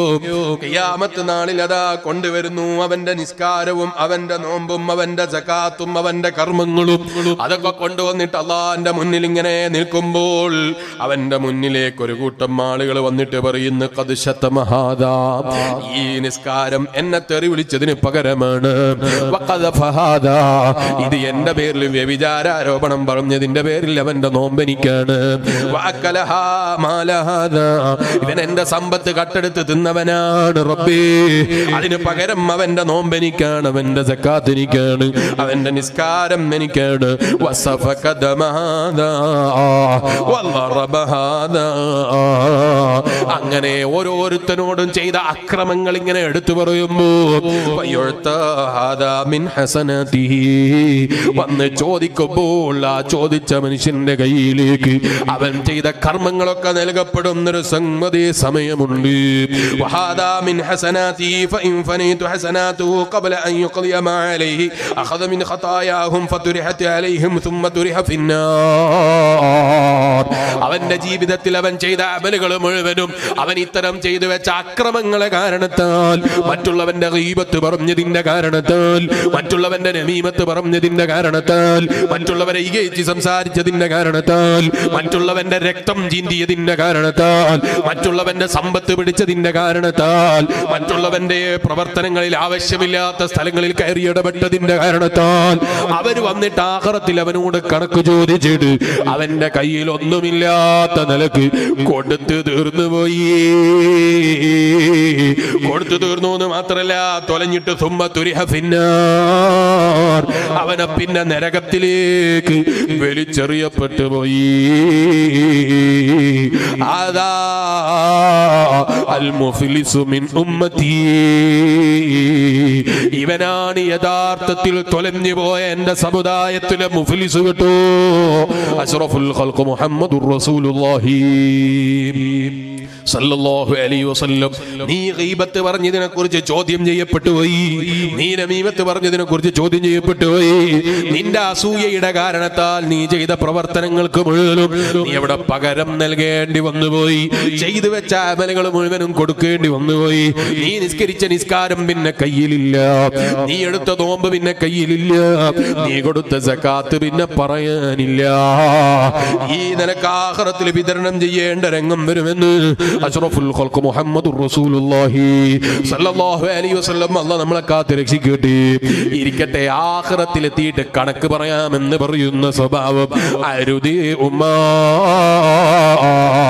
ആഖിറത്തിൽ എത്തിയിട്ട് നമുക്ക് പറഞ്ഞു തീർക്കാം, ഇവിടെ ഞാനത് പൊരുത്തപ്പെടൂല എന്ന് പറയുന്നതിന് പകരം ലോക സിട്ടാവായ റബ്ബിന്റെ പൊരുത്തം, ആ റബ്ബിന്റെ മാപ്പും പ്രതീക്ഷിക്കുന്ന, ആ റബ്ബിന്റെ റഹ്മത്തും പ്രതീക്ഷിക്കുന്ന മുസ്ലിമേ, മറ്റൊരാൾ വന്ന് പൊരുത്തപ്പെടണമെന്ന് പറയുമ്പോ അഹങ്കാരത്തിന്റെ മറുപടി കൊടുക്കരുത്. നിങ്ങൾ കണ്ടില്ലേ, മഹാനായ നബിയുല്ലാഹി ഖദർ അലൈഹിസ്സലാം സ്വന്തം ശരീരം വിൽക്കാൻ സമ്മതം കൊടുത്തു എന്നാ ഞാൻ പറഞ്ഞത്. എന്തിന്? അസ്അലുക ബില്ലാഹ്, അല്ലാഹുവിനെ മുൻനിർത്തി ഞാൻ ചോദിക്കുന്നു എന്ന് പറഞ്ഞപ്പോ, അങ്ങനെയാ അള്ളാഹുമായി ബന്ധപ്പെട്ട് കിടക്കുന്ന മനസ്സുണ്ടോ അള്ളാഹിനെ മുൻനിർത്തി ചോദിച്ചാൽ പിന്നെ ഒന്നും പറയാൻ കഴിയില്ല. നിങ്ങൾ കേട്ടില്ലേ, മഹാനായ ഇമാം അബു ഹനീഫത്തുൽ കൂഫി റഹിമഹുല്ലാഹ്, ആ ഇമാം അബു ഹനീഫ റളിയല്ലാഹു അൻഹു അവിടുത്തെ ചരിത്രത്തിൽ കാണാം, അവിടുന്ന് അല്ലാഹ് എന്ന പ്രയോഗം, അല്ലാഹ് എന്ന വാക്ക് എന്തെങ്കിലും ഒരാവശ്യത്തിന്, ഏതെങ്കിലും നമ്മളെ പോലെ വല്ലാഹി വല്ലാഹി വല്ലാഹി തൊട്ടയിന് പിടിച്ചതിനൊക്കെ അള്ളാഹിനെ പിടിച്ച് സത്യം ചെയ്യുന്ന സ്വഭാവം ഉണ്ടല്ലോ, അങ്ങനെ പറയുന്നതല്ല. പിന്നെ അള്ളാഹുവിനെ പേടിച്ചുകൊണ്ട് തന്നെ ആഖിറത്തിലേക്ക് അത് കുടുങ്ങിപ്പോകാതിരിക്കാൻ അയാളെ ബോധ്യപ്പെടുത്താൻ അള്ളാഹിനെ മുൻനിർത്തി പറയലാ നല്ലത് എന്ന് എല്ലാ നിലക്കും അറിയുന്ന പണ്ഡിതനും എല്ലാ നിലക്കും മനസ്സിലാക്കാനുള്ള കഴിവുമുള്ള മഹാനായ ഇമാം അബൂ ഹനീഫ റളിയല്ലാഹു അൻഹു അത്യാവശ്യത്തിന് അള്ളാഹുവിനെ മുൻനിർത്തി സത്യം ചെയ്താൽ അവിടുന്ന് കഫാറത്ത് കൊടുക്കുന്ന സ്വഭാവം ജീവിതത്തിൽ ഉണ്ടായിരുന്നു എന്ന് ചരിത്രത്തിൽ കാണാം. അതിന്റെ പേരിൽ ശുദ്ധീകരിച്ചു കളയാൻ വേണ്ടി ഞാൻ അള്ളാഹുവിനെ മുൻനിർത്തിയിട്ട് ദുനിയാവിന്റെ ആവശ്യത്തിന് വേണ്ടി സത്യം ചെയ്തോ എന്ന് പേടിച്ച് മഹാനായ ഇമാം അബൂ ഹനീഫ റളിയല്ലാഹു അൻഹു കഫാറത്ത് കൊടുക്കുന്ന സ്വഭാവം ഉണ്ടായിരുന്നു, പ്രായശ്ചിത്തം കൊടുക്കുന്ന സ്വഭാവം ഉണ്ടായിരുന്നു ഇമാം അബൂ ഹനീഫ റളിയല്ലാഹു അൻഹുവിന്. നമ്മളൊക്കെ ഇപ്പൊ എത്ര കൊടുക്കേണ്ടി വരും എന്ന് സ്വന്തം ഒന്ന് ചിന്തിച്ചോളി. ചെറിയ വിഷയത്തിന് അള്ളാഹനെ തന്നെ സത്യം എന്ന് പറയും. നിങ്ങളെ നാട്ടിൽ എങ്ങനെയാ പറയാന്നറിയില്ല, നിങ്ങളെ നാദാപുരം ഭാഷയിൽ പറഞ്ഞാൽ അള്ളാഹനെ സത്യം എന്ന് പറയും. അള്ളാഹുവിനെ മുൻനിർത്തി അങ്ങ് സത്യം ചെയ്യും. ചെറിയ നിസാര വിഷയത്തിന് അള്ളാഹുവിനെ മുൻനിർത്തി സത്യം ചെയ്യുന്നവരാ നമ്മള്. മഹാനായ ഇമാം അബൂ ഹനീഫ റളിയല്ലാഹു അൻഹുവിനെ കുറിച്ചാണ് ഞാൻ പറഞ്ഞത്. സത്യം ചെയ്താൽ പ്രായശ്ചിത്തം കൊടുക്കുന്ന സ്വഭാവം ഉണ്ടായിരുന്നു ഇമാം അബൂ ഹനീഫ റളിയല്ലാഹു അൻഹുവിന്. കാരണം അല്ലാഹ് എന്ന ജലാലിയത്തിന്റെ ഇസ്മിന് വലിയ ബഹുമാനമാണ്. അതുകൊണ്ടാണ് അള്ളാഹുവിനെ മുൻനിർത്തി ചോദിച്ചപ്പോൾ എന്റെ ശരീരം കൊണ്ടുപോയി വിറ്റിട്ട് കിട്ടുന്ന പൈസ നിങ്ങൾ എടുത്തോന്നാ മഹാനായ നബിയുല്ലാഹി ഖദർ അലൈഹിസ്സലാം പറഞ്ഞത്. കൊണ്ടുപോയി വിറ്റു. ചരിത്രം വിശാലാണ്, ഞാനിപ്പോ വിശദീകരിക്കുന്നില്ല. 40 ദീനാറിന് അല്ലെങ്കിൽ 400 ദിർഹമിന് മഹാനായ നബിയുല്ലാഹി ഖദർ അലൈഹിസ്സലാമിനെ അയാൾ വിറ്റ് കളഞ്ഞു. വിറ്റിട്ട് പിന്നീട് വലിയ സംഭവമൊക്കെ ഉണ്ടായി, ഞാനിപ്പോൾ വിശദീകരിക്കുന്നില്ല. ആ പ്രസംഗങ്ങൾ കേട്ടോളൂ. ആരെങ്കിലും ഓൺലൈനിലെ പ്രസംഗം ഞാൻ കേട്ടവർ തന്നെ കേൾക്കുന്നുണ്ടെങ്കിൽ അവർക്കൊരാവർത്തനമായിട്ട് തോന്നും. അതുകൊണ്ട് ഞാനിപ്പോൾ ആ പ്രസംഗം ഈ ചരിത്രത്തിലേക്ക് കടക്കുകയല്ല. അള്ളാഹുവിനെ മുൻനിർത്തി ചോദിച്ചാൽ കൊടുക്കാനുള്ള മനസ്സ് വേണം. മഹാനായ മഹാനായ അംർ ഇബ്നു ദീനാർ റളിയല്ലാഹു അൻഹു പറയും, ഈ മനുഷ്യൻ പോയി കാലിന്റെ അടുക്കൽ വീണിട്ട് പറഞ്ഞു, അള്ളാഹുവിനെ മുൻനിർത്തി ഞാൻ നിങ്ങളോട് ചോദിക്കുന്നത് എനിക്ക് പൊരുത്തപ്പെട്ടു തരണം. അപ്പൊ ഈ മനുഷ്യൻ പറഞ്ഞു. അപ്പൊ പറഞ്ഞപ്പോഴൊക്കെ മനസ്സിലായി, കയ്യിൽ നിന്ന് മീൻ പിടിച്ചെടുത്തതും ഒക്കെ മനസ്സിൽ ഓർമ്മ വന്നു. അയാൾ കരയുന്നത് കണ്ടപ്പോ പറഞ്ഞു, യാ അഖീ, ഓ എന്റെ പ്രിയപ്പെട്ട കൂട്ടുകാരാ, നിങ്ങളെ ഈ അവസ്ഥ കാണുമ്പോൾ എനിക്ക് നിങ്ങളോട് പൊരുത്തപ്പെടൂല എന്നെങ്ങനെ പറയാൻ കഴിയും? അള്ളാഹുവിനെ മുൻനിർത്തി ഒന്നും നിങ്ങൾ ചോദിക്കണ്ട. നിങ്ങൾ വലിയ വിഷമത്തിലല്ലേ, നിങ്ങൾ എനിക്ക് വേണ്ടി ദ്വാരക്കണം. നിങ്ങൾക്ക് ദ്വാക്ക് വലിയ ഇജാബത്തുണ്ടാകും. അതുകൊണ്ട് ഞാൻ നിങ്ങൾക്ക് പൊരുത്തപ്പെട്ട് തന്നിരിക്കുന്നു, നിങ്ങൾ എനിക്ക് അനുകൂലമായി ദ്വാരക്കണം. ആ മനുഷ്യന്റെ മനസ്സ് നോക്ക്. അയാളപ്പം ചിന്തിക്കുന്നത് അയാളെ കൊണ്ട് ദ്വാരിപ്പിക്കാനാ. നമ്മളാണെങ്കിലോ, ഓൻ ഇപ്പം വന്നിട്ട് എന്റെ കാലിന്റെ അടുക്കൽ വീർക്ക് ഇവരെ കൊണ്ടുപോയി ചവിട്ട് വെച്ച് കൊടുക്കണ്ടേ? അന്ന് എന്റെ കയ്യിൽ നിന്ന് പിടിച്ചു കൊണ്ടുപോകുമ്പോ ഈ മനസ്സൊന്നും കണ്ടില്ലല്ലോ. അങ്ങനെ ആയി പോകരുത്. നല്ല മനസ്സോടുകൂടെ ഒരാൾ വന്ന് പോർക്കല്ല ചോദിച്ചാൽ പൊരുത്തപ്പെട്ട് കൊടുക്കാനുള്ള മനസ്സ് വേണം. എന്ന് മാത്രമല്ല, അയാളിപ്പം വലിയൊരു പരീക്ഷണത്തിലാണ്. അയാൾക്ക് പൊരുത്തപ്പെട്ട് കൊടുക്കുന്നത് മാത്രമല്ല, അയാളെ കൊണ്ട് ദ്വാരപ്പിച്ചാൽ ദ്വാക്ക് ഇജാബത്ത് കിട്ടാനത് കാരണമാണ്. ഈ മനുഷ്യൻ പറയും, നിങ്ങൾ എനിക്ക് ദ്വാരക്കണം, നിങ്ങൾ വലിയ ബലായിലും മുസീബത്തിലൊക്കെ അല്ലേ, എനിക്ക് വേണ്ടി നിങ്ങൾ ദ്വാരക്കണം. അപ്പൊ ഇയാള് പറഞ്ഞു, ഞാൻ നിങ്ങൾക്ക് ദ്വാരക്കാം. ഞാൻ നിങ്ങളോടൊന്ന് ചോദിക്കട്ടെ, ഹൽ യാ സയ്യിദി സഅൽതുക ബില്ലാഹ്, അല്ലാഹനെ മുൻനിർത്തി ഞാൻ ഒന്നും കൂടി നിങ്ങളോട് ചോദിക്കട്ടെ, നിങ്ങൾ എനിക്ക് ഉത്തരം ചെയ്യുമോ? ഹൽ കുൻത ദഅഉത അലയ്യ ലമാ അഖദ്തുഹാ മിൻക, നിങ്ങളെ കയ്യിൽ നല്ല ഭംഗിയുള്ള വലുപ്പമുള്ളൊരു മീന്, ആ മീനുമായി നിങ്ങൾ പോകുമ്പോ ആ മീന് നിങ്ങളെ കയ്യിൽ നിന്ന് ഞാൻ കടിച്ചു പിടിച്ച് പറിച്ചെടുത്തപ്പോ നിങ്ങൾ എന്തെങ്കിലും അല്ലാഹുവിനോട് ദുആ ചെയ്തു പോയോ? ആ വിഷമഘട്ടങ്ങളിൽ നിങ്ങൾ എന്തോ ദുആ ചെയ്തു പോയോ? എന്തേ എനിക്കിങ്ങനെ സംഭവിച്ചു പോയതെന്ന് എനിക്കറിയില്ല. എന്റെ കൈ മുഴുവനായി നഷ്ടപ്പെട്ടു പോയി. എന്താണ് സംഭവിച്ചതെന്ന് എനിക്കറിയില്ല. നിങ്ങൾ എനിക്കെതിരെ അന്ന് ദുആ ചെയ്തിരുന്നോ? കാല, ഈ മനുഷ്യന്റെ മറുപടി, നഅം, ഞാൻ ദുആ ചെയ്തിരുന്നു. എന്താ നിങ്ങൾ ദുആ ചെയ്തത്? എനിക്കൊന്ന് പറഞ്ഞു തരുമോ? അപ്പോഴാ ഈ മനുഷ്യന്റെ മറുപടി, അല്ലാഹുമ്മ ഹാദാ യഖ്വാ അലിയ ബിഖുവതിഹി അലാ ളുഅഫി, അല്ലാഹ് എന്റെ ദൗർബല്യത്തെ പരിഗണിക്കാതെ എന്റെ കയ്യിൽ നിന്ന് നീ എനിക്ക് തന്ന റിസ്ക് പിടിച്ചെടുത്തു കൊണ്ടുപോയ മനുഷ്യന് നീ കാണുന്നുണ്ടല്ലോ. ഞാൻ നിന്റെ കുദറത്തിലേക്ക് ഏൽപ്പിച്ചിരിക്കുന്നു അല്ലാഹ്. എന്റെ ജീവിതത്തിൽ നിന്റെ ഖുദ്റത്തിനെ എനിക്ക് നീ കാണിച്ചു തരണേ അല്ലാ. ഈ പാവപ്പെട്ട മനുഷ്യൻ വേദനയോടെ ദുആ ചെയ്തതാണ്. ആ ദുആഇന്റെ ഫലമാണ് കൈ മുഴുവനും നഷ്ടപ്പെട്ടു പോയി. എന്താ കാരണം? മനസ്സ് വേദനിച്ചുള്ള ദുആയാണ്, മനസ്സ് പൊട്ടിയിട്ടുള്ള ദുആ, ഇജാബത്തുള്ള ദുആയാണെന്ന് അഷ്റഫുൽ ഖൽഖ് മുഹമ്മദുർ റസൂലുള്ളാഹി സ്വല്ലല്ലാഹു അലൈഹി വസല്ലം. അതുകൊണ്ട് തന്നെ എൻ്റെ വയല് കേൾക്കാൻ വന്ന ഉമ്മമാരോട് ഞാൻ പറയുന്നു, എൻ്റെ വയല് കേൾക്കാൻ വന്ന ചെറുപ്പക്കാരോട് ഞാൻ പറയുന്നു, എൻ്റെ വയല് കേൾക്കാൻ വന്ന ഉപ്പമാരോട് ഞാൻ പറയുന്നു, എൻ്റെ വയല് കേൾക്കാൻ വന്ന ഭർത്താക്കന്മാരോട് ഭാര്യമാരോട് ഞാൻ പറയുന്നു, അക്രമം അരുതേ ഉമ്മാ.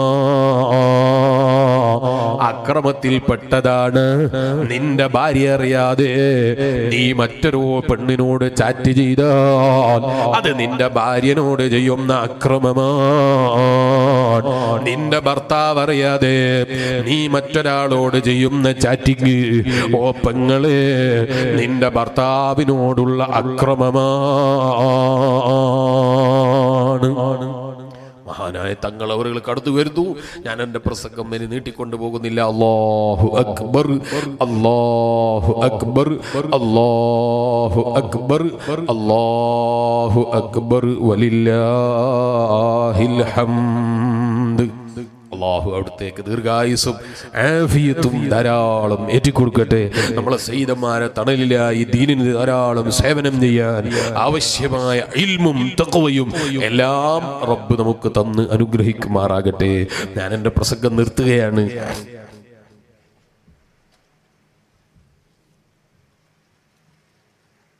തങ്ങൾ പ്രത്യേകം വരുന്നതിൻ്റെ മുമ്പ് എന്നോട് പറഞ്ഞിട്ടുണ്ട്, പ്രസംഗം കഴിഞ്ഞ് ഞാനങ്ങ് കയറി വരുമ്പോഴേക്ക് നിർത്തിയിട്ട് പോകണ്ടാന്ന്. ഞാനും കയറി വരുമ്പോഴേക്ക് വേഗം അങ്ങ് പോയി കളയാന്ന് വിചാരിക്കണ്ട, ഏത് നേരത്തെ എന്നോട് സൂചിപ്പിച്ചിരുന്നു. അതുകൊണ്ട് ഞാൻ ഇനി നിർത്തുകയാണ്. തങ്ങളെ ബുദ്ധിമുട്ടിക്കാൻ ഞാൻ ആഗ്രഹിക്കുന്നില്ല. അല്ലാഹു തആല നമ്മളെ സയ്യിദന്മാർക്കും ആലിമീങ്ങൾക്കൊക്കെ അവൻ്റെ തണലിലായി ദീർഘായുസ്സും ആഫിയത്തും റബ്ബ് ധാരാളം ഏറ്റിക്കൊടുക്കട്ടെ. അക്രമം ചെയ്യരുത്, സ്വന്തം ഭാര്യനോട് അക്രമം ചെയ്യരുത്, സ്വന്തം ഭർത്താവിനോട് അക്രമം ചെയ്യരുത്, സ്വന്തം മക്കളോട് അക്രമം ചെയ്യരുത്, സ്വന്തം ബാപ്പനോട് അക്രമം ചെയ്യരുത്. ഞാൻ എൻ്റെ ജീവിതത്തിൽ എൻ്റെ ബാപ്പ ഇഷ്ടപ്പെടാത്ത പ്രവർത്തനം ചെയ്താൽ അത് ഞാൻ എൻ്റെ ബാപ്പനോട് ചെയ്യുന്ന അക്രമമാണ്. അല്ലാഹു നമ്മളൊക്കെ നന്നാക്കി തരട്ടെ. മക്കൾ അതുപോലെ ബാപ്പനോട് എന്തെങ്കിലും ബാപ്പ ഇഷ്ടപ്പെടാത്തത് ബാപ്പ അറിയാതെ മൊബൈലിന്റെ ഉള്ളിൽ ഒളിപ്പിച്ച് ചെയ്തു വെച്ചാൽ, ഉസ്താദ് അറിയാതെ തലയണയുടെ ഉള്ളിൽ ഒളിപ്പിച്ചു വെച്ച മൊബൈലിന്റെ ഉള്ളിൽ തോന്നിവാസം ചെയ്താൽ ഉസ്താദിനോട് ചെയ്യുന്ന അക്രമമാണ്. അതുപോലെ ശിഷ്യന്മാരോട് ഉസ്താദ് അക്രമം ചെയ്താൽ, അങ്ങനെ ഓരോന്നും നിങ്ങൾ കൂട്ടി വായിച്ചോളൂ. അക്രമത്തിന് ഏതെങ്കിലും ഒരു നിമിഷം അവർ പിന്നീട് അറിയുകയും അവരെ മനസ്സ് വേദനിക്കുകയും അവർ ദുആ ചെയ്യുകയും ചെയ്താൽ അതിന്റെ ഭവിഷ്യത്ത് അനുഭവിക്കാതെ മരിക്കൂല. എന്റെ പ്രസംഗം നീട്ടിക്കൊണ്ടുപോകുന്നില്ല. ഈമാനുള്ള വിശ്വാസികളെ, അതുകൊണ്ടാണ് ബനു ഇസ്രായേലുകൾ പെട്ടൊരു പെണ്ണ്, ആ പെണ്ണിന്റെ വീട് വലിയ കൊട്ടാരത്തിനോട് ചേർന്ന് നിന്ന വീടാണ്. നാടിന്റെ ഭരണാധികാരിയുടെ വീടിന്റെ ചാരത്തുള്ള വീടാണ്. ആ വീട്ടിന്റെ ചാരത്ത് ചെറിയൊരു വീട് കണ്ടപ്പോ രാജാവിന് സഹിക്കുന്നില്ല. തങ്ങളവരുകളെ ഇരുത്തിയിട്ട് പ്രസംഗിക്കല് ശരിയല്ല, ഞാൻ നിർത്തുകയാണ്. ഈമാനുള്ള വിശ്വാസികളെ, നല്ല കൊട്ടാരത്തിന്റെ ചാരത്ത് ഒരു ചെറിയ കുടില് ഇത് കണ്ടപ്പോ രാജാവിന് സഹിക്കുന്നില്ല. രാജാവ് ഈ ഉമ്മാനെ വിളിച്ചിട്ട് പറഞ്ഞു, നിങ്ങളൊക്കെ നിങ്ങളെ സ്ഥലവും എന്റേതേ നിങ്ങളെ വീടും എനിക്ക് വിൽക്കണം. ആ ഉമ്മ പറഞ്ഞു, ഞാൻ വിൽക്കൂല, ഞാനത് വിൽക്കാൻ റെഡിയല്ല. ചരിത്രം വിശാലമാണ്. മഹാനായ സൈനുദ്ദീൻ മഖ്ദൂം റളിയല്ലാഹു അൻഹു തന്നെ ഈ ചരിത്രം പറഞ്ഞത് കാണാം. അവിടുന്ന് പറഞ്ഞു, ഞാൻ വിൽക്കുന്നില്ല. രാജാവ് തീരുമാനിച്ചു, എന്നാ ഉമ്മയില്ലാത്ത ദിവസം ആ വീടങ്ങ് പൊളിച്ചു കളയണം. ആ ഉമ്മ എവിടെയോ യാത്ര പോയ സമയം നോക്കിയിട്ട് രാജാവ് വീട് പൊളിച്ചു കളഞ്ഞു. എന്താ കാരണം? എന്റെ വീടിനോട് ചേർന്ന് നിൽക്കുന്ന വീട് അതൊരു ചെറിയ വീടായി പോയാൽ എന്റെ അഭിമാനത്തിന് മോശമാണല്ലോ. ആ ഉമ്മ അത് വിൽക്കാനും റെഡിയല്ലല്ലോ. ആ ഉമ്മയുടെ വീട് പൊളിച്ചു കളഞ്ഞു. യാത്ര കഴിഞ്ഞ് തിരിച്ചു വന്ന് നോക്കുമ്പോ വീട് കാണാനില്ല. വീട് കാണാത്ത ഉമ്മാന്റെ മനസ്സ് വല്ലാത്ത വേദനയായി പോയി. മനസ്സ് വേദനിച്ചിട്ട് ആ ഉമ്മ ചോദിക്കുന്നു, എന്ത് പറ്റിപ്പോയി? എന്റെ വീടാര് കൊണ്ടുപോയി? അപ്പൊ ഈ രാജാവിന്റെ മറുപടി, ആദ്യം തന്നെ ഞാൻ നിങ്ങളോട് നല്ല നിലക്ക് വിൽക്കുന്നുണ്ടോ എന്ന് ചോദിച്ചിട്ടുണ്ട്, പക്ഷേ നിങ്ങളത് അംഗീകരിച്ചില്ല. നിങ്ങൾ ആ വീട് വിൽക്കാൻ തയ്യാറായില്ല. എനിക്കത് പിന്നെ പൊളിക്കലല്ലാതെ ഞാനൊരു വഴിയും കണ്ടില്ല. ഇതങ്ങ് കേട്ടപ്പാ ഉമ്മാന്റെ ദുആ, അല്ലാ നിന്നെക്കാൾ വലിയൊരു മാലിക്കുൽ മുലൂക്കില്ല. മാലിക്കുൽ മുലൂക്കായ റബ്ബായ നിന്നിലേക്ക് ഞാൻ എന്റെ മനസ്സ് സമർപ്പിച്ച് എന്റെ കുടില് തകർത്ത് കളഞ്ഞ രാജാവിന് നിന്നെ ഏൽപ്പിച്ചിരിക്കുന്നു. അല്ലാ നീ കൊടുത്തേക്കണം എന്നങ്ങ് ദുആ ചെയ്തു. ഇത് കേട്ടപ്പോ രാജാവ് ഒരു ചിരിയാണ്. എനിക്കെതിരെ അള്ളാനോട് ദുആ ചെയ്യുകയോ അങ്ങനെ എന്നെ അങ്ങ് നശിപ്പിക്കാമെന്നാണോ ഉമ്മ നിങ്ങൾ കരുതിയത്? കഴിയൂല ഉമ്മ. അഹംഭാവം പറഞ്ഞ് രാത്രിയിൽ പോയി കിടന്നുറങ്ങിയ രാജാവ് നേരം വെളുത്തു നോക്കുമ്പോ നാട്ടുകാർ കാണുന്നില്ല. രാജാവിനെ മാത്രമല്ല, രാജാവിന്റെ കൊട്ടാരവും കാണാനില്ല. ഭൂമി വിഴുങ്ങിപ്പോയി. എന്താ കാരണം? അക്രമം ചെയ്തപ്പോ, ആക്രമിക്കപ്പെട്ട സമയത്ത് ആ ഉമ്മ ദുആ ചെയ്ത ദുആയാണ്. അതുകൊണ്ട് ഞാൻ എന്റെ വിശ്വാസികളോട് പറയുന്നു, ആരോടും അക്രമം ചെയ്യരുത്. ഓ എന്റെ പ്രിയപ്പെട്ട കൂട്ടുകാരായ കുട്ടികള്, ഉമ്മ ഇഷ്ടപ്പെടാത്ത ബാപ്പ ഇഷ്ടപ്പെടാത്ത പ്രവർത്തനങ്ങളും ചാറ്റിങ്ങുകളും ഫേസ്ബുക്കിലെ ഫ്രണ്ട്ഷിപ്പും നിങ്ങളുടെ അതുപോലെ ഇൻസ്റ്റഗ്രാമിലെ ഫോളോവേഴ്സും ഒക്കെ നിങ്ങളെ സ്വന്തം ഉമ്മാനോട് ചെയ്യുന്ന അക്രമമാണ്, സ്വന്തം ബാപ്പനോട് ചെയ്യുന്ന അക്രമമാണ്. ആ ബാപ്പ എത്ര അധ്വാനിച്ചിട്ടാണ് നിങ്ങൾക്ക് ചെലവിന് തരുന്നത്, എത്ര അധ്വാനിച്ചിട്ടാണ് നിങ്ങൾക്ക് സമ്പത്ത് തരുന്നത്, എത്ര അധ്വാനിച്ചിട്ടാണ് നിങ്ങളെ പഠിപ്പിക്കുന്നത്. ആ ബാപ്പ അറിയില്ലല്ലോ. നിന്റെ മൊബൈൽ ഫോണിന്റെ ഉള്ളില്, നീ ഇൻസ്റ്റഗ്രാമിന്റെ ഉള്ളില്, അല്ലെങ്കിൽ ഫേസ്ബുക്കിന്റെ ഉള്ളില്, ടിക്ടോക്കിന്റെ ഉള്ളില് ഒളിപ്പിച്ചു വെച്ചിരിക്കുന്ന രഹസ്യ സ്വകാര്യതകളെ കുറിച്ച് അവരറിയൂല. ആ ഉമ്മന്റെ ബാപ്പന്റെ ദുആ നീ വഞ്ചിച്ചതറിയുമ്പോ അവര് ദ്വാരക്കുന്ന ദുആ, ഏതെങ്കിലും അവർ ഇഷ്ടപ്പെടാത്ത കാമുകനെ തീരുമാനിച്ചിട്ട് എനിക്ക് അവൻ തന്നെ മദീന്ന് വന്ന് പറയുമ്പോ, എനിക്ക് അവളല്ലാതെ വേണ്ടാന്ന് പറയുമ്പോ ആ ഉമ്മാന്റെ മനസ്സ് വേദനിച്ചുള്ള ദുആ. ഓ ഉമ്മമാരേ, ഓ എന്റെ പെങ്ങന്മാരേ, എന്റെ വയല് കേൾക്കുന്ന ചെറുപ്പക്കാരേ, ഇജാബത്തുള്ള ദുആയാ. കുട്ടിക്കാലം മുതലേ നിങ്ങളെ വാത്സല്യത്തോടെ വളർത്തി. നീ ആ ഉമ്മാന്റെ മടിയിൽ മൂത്രമൊഴിച്ചപ്പോ, അല്ല ആ ഉമ്മാന്റെ മടിയിൽ കാട്ടിച്ചപ്പോ, ആ ഉമ്മ നിന്നെ തല്ലിയിട്ടില്ല, ആ ഉമ്മ നിന്നെ വേദനിപ്പിച്ചിട്ടില്ല, അതിന്റെ പേരിൽ ശകാരിച്ചിട്ടില്ല, അതിന്റെ പേരിൽ തെറി പറഞ്ഞിട്ടില്ല, അതിന്റെ പേരിൽ നിന്നെ കുറ്റപ്പെടുത്തിയിട്ടില്ല. മറിച്ചോ വാത്സല്യത്തോടെ തുടച്ചു തന്നിട്ട് എന്റെ മോന്റെ വികൃതിയാ ഇത് പറഞ്ഞ് തുടച്ച് വൃത്തിയാക്കി തന്ന പ്രിയപ്പെട്ട ഉമ്മ, നിന്റെ കല്യാണ പ്രായമെത്തിയിട്ടൊരു പുതുമാരനെ തെരഞ്ഞെടുത്തിട്ട് ആ ഉമ്മയും ബാപ്പയും നിന്റെ മുന്നിൽ കൊണ്ടുവരുമ്പോ ഞാൻ തന്നെ തെരഞ്ഞെടുത്തതുണ്ട്. നിങ്ങൾക്കതിൽ ചോയ്സ് ഇല്ല. ഞാനാ തീരുമാനിക്കേണ്ടത്. എന്റെ ഭർത്താവ് ആരാകണമെന്ന് എനിക്കാ നിന്നെക്കാൾ അറിയുന്നത്.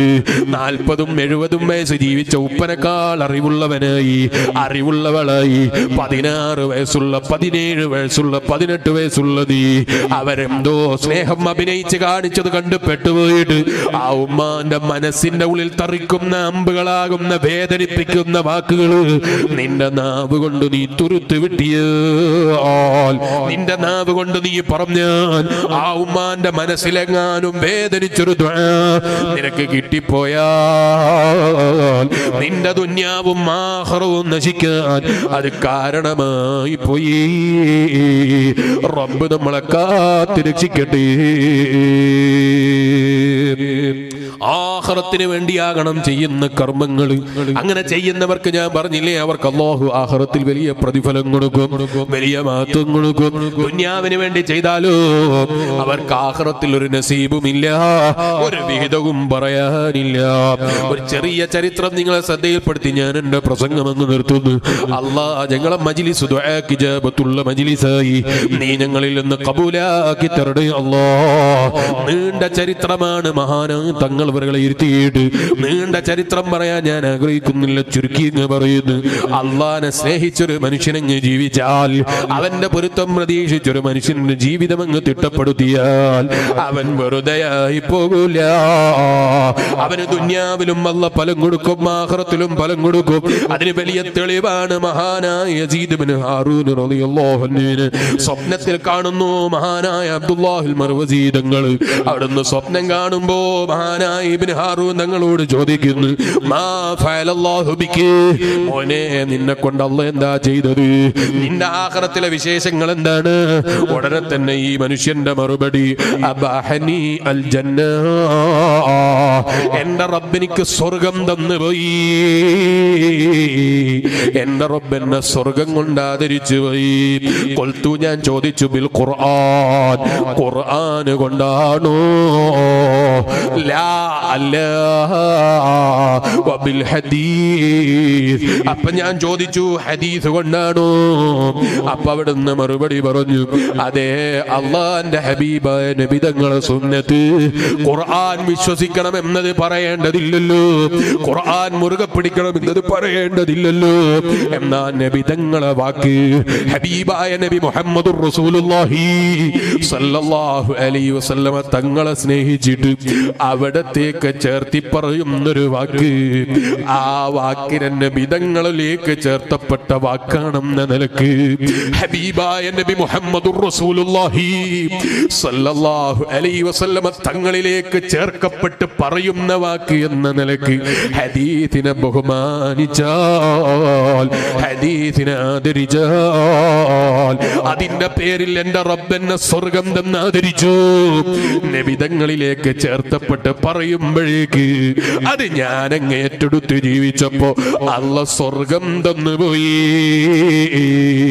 ഉമ്മമാരെ, ഹബീബായ നബി മുഹമ്മദുർ റസൂലുള്ളാഹി സല്ലല്ലാഹു അലൈഹി വസല്ലം അവിടുത്തെ പേരിലേക്ക് ചേർത്തി പറഞ്ഞപ്പോ അത് ഞാൻ വിശ്വസിച്ചു എന്ന് പറഞ്ഞപ്പോഴേക്ക് അല്ലാഹ് സ്വർഗം തന്നുപോയി.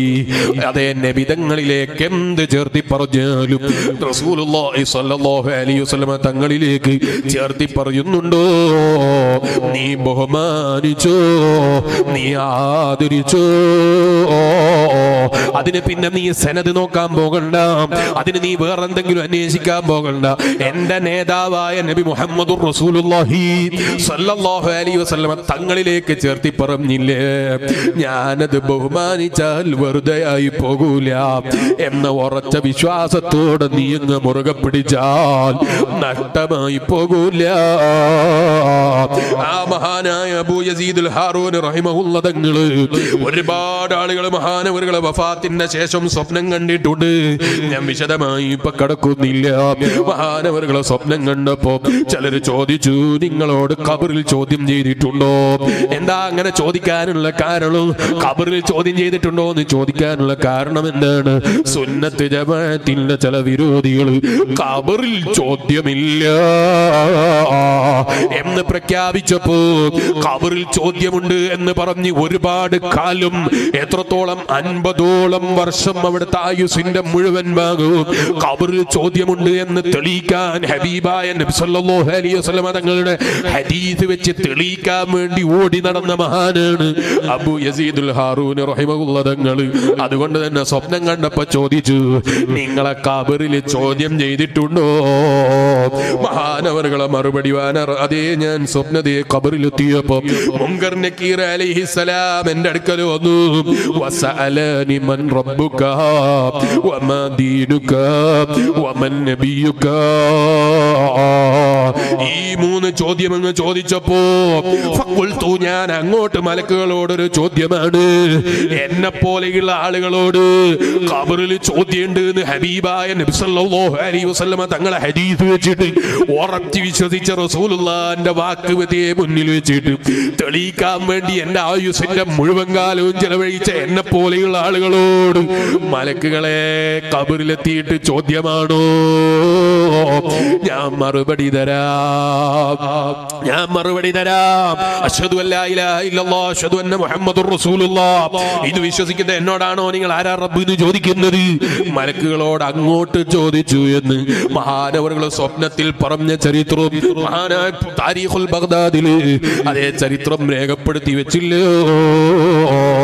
എന്താ കാരണം? ഹബീബായ നബി സല്ലല്ലാഹു അലൈഹി വസല്ലം തങ്ങളിലേക്ക് ഖബറിൽ ചോദ്യമുണ്ടെന്ന് ചേർത്തി പറയുന്ന ഹദീസ് ഉറച്ചു വിശ്വസിച്ചിട്ട് അതിനു വേണ്ടി അങ്ങ് ശബ്ദിച്ചപ്പോ അല്ലാഹു കൊടുത്ത പവറാണ്.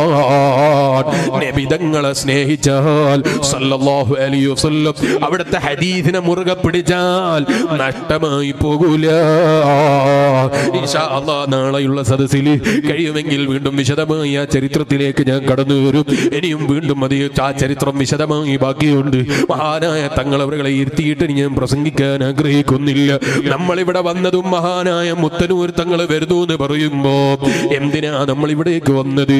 ഹബീബായ നബി സല്ലല്ലാഹു അലൈഹി വസല്ലമ തങ്ങളുടെ ഒരു മകൻ വരുന്നു എന്ന നിലക്കാണെങ്കിൽ അതിന് വലിയ പവറാണ്, വലിയ ആദരവാണ്. റസൂലുള്ളാഹി സ്വല്ലല്ലാഹു അലൈഹി വസല്ലമ തങ്ങളെ മക്കളെ ആദരിച്ചാൽ, അവരെ ബഹുമാനിച്ചിട്ട് നമ്മൾ എന്തെങ്കിലും പ്രവർത്തനങ്ങൾ ചെയ്താൽ വെറുതെയായി പോകൂല. അതാ മഹാനായ അബൂ യസീദ് തങ്ങളും പറഞ്ഞത്.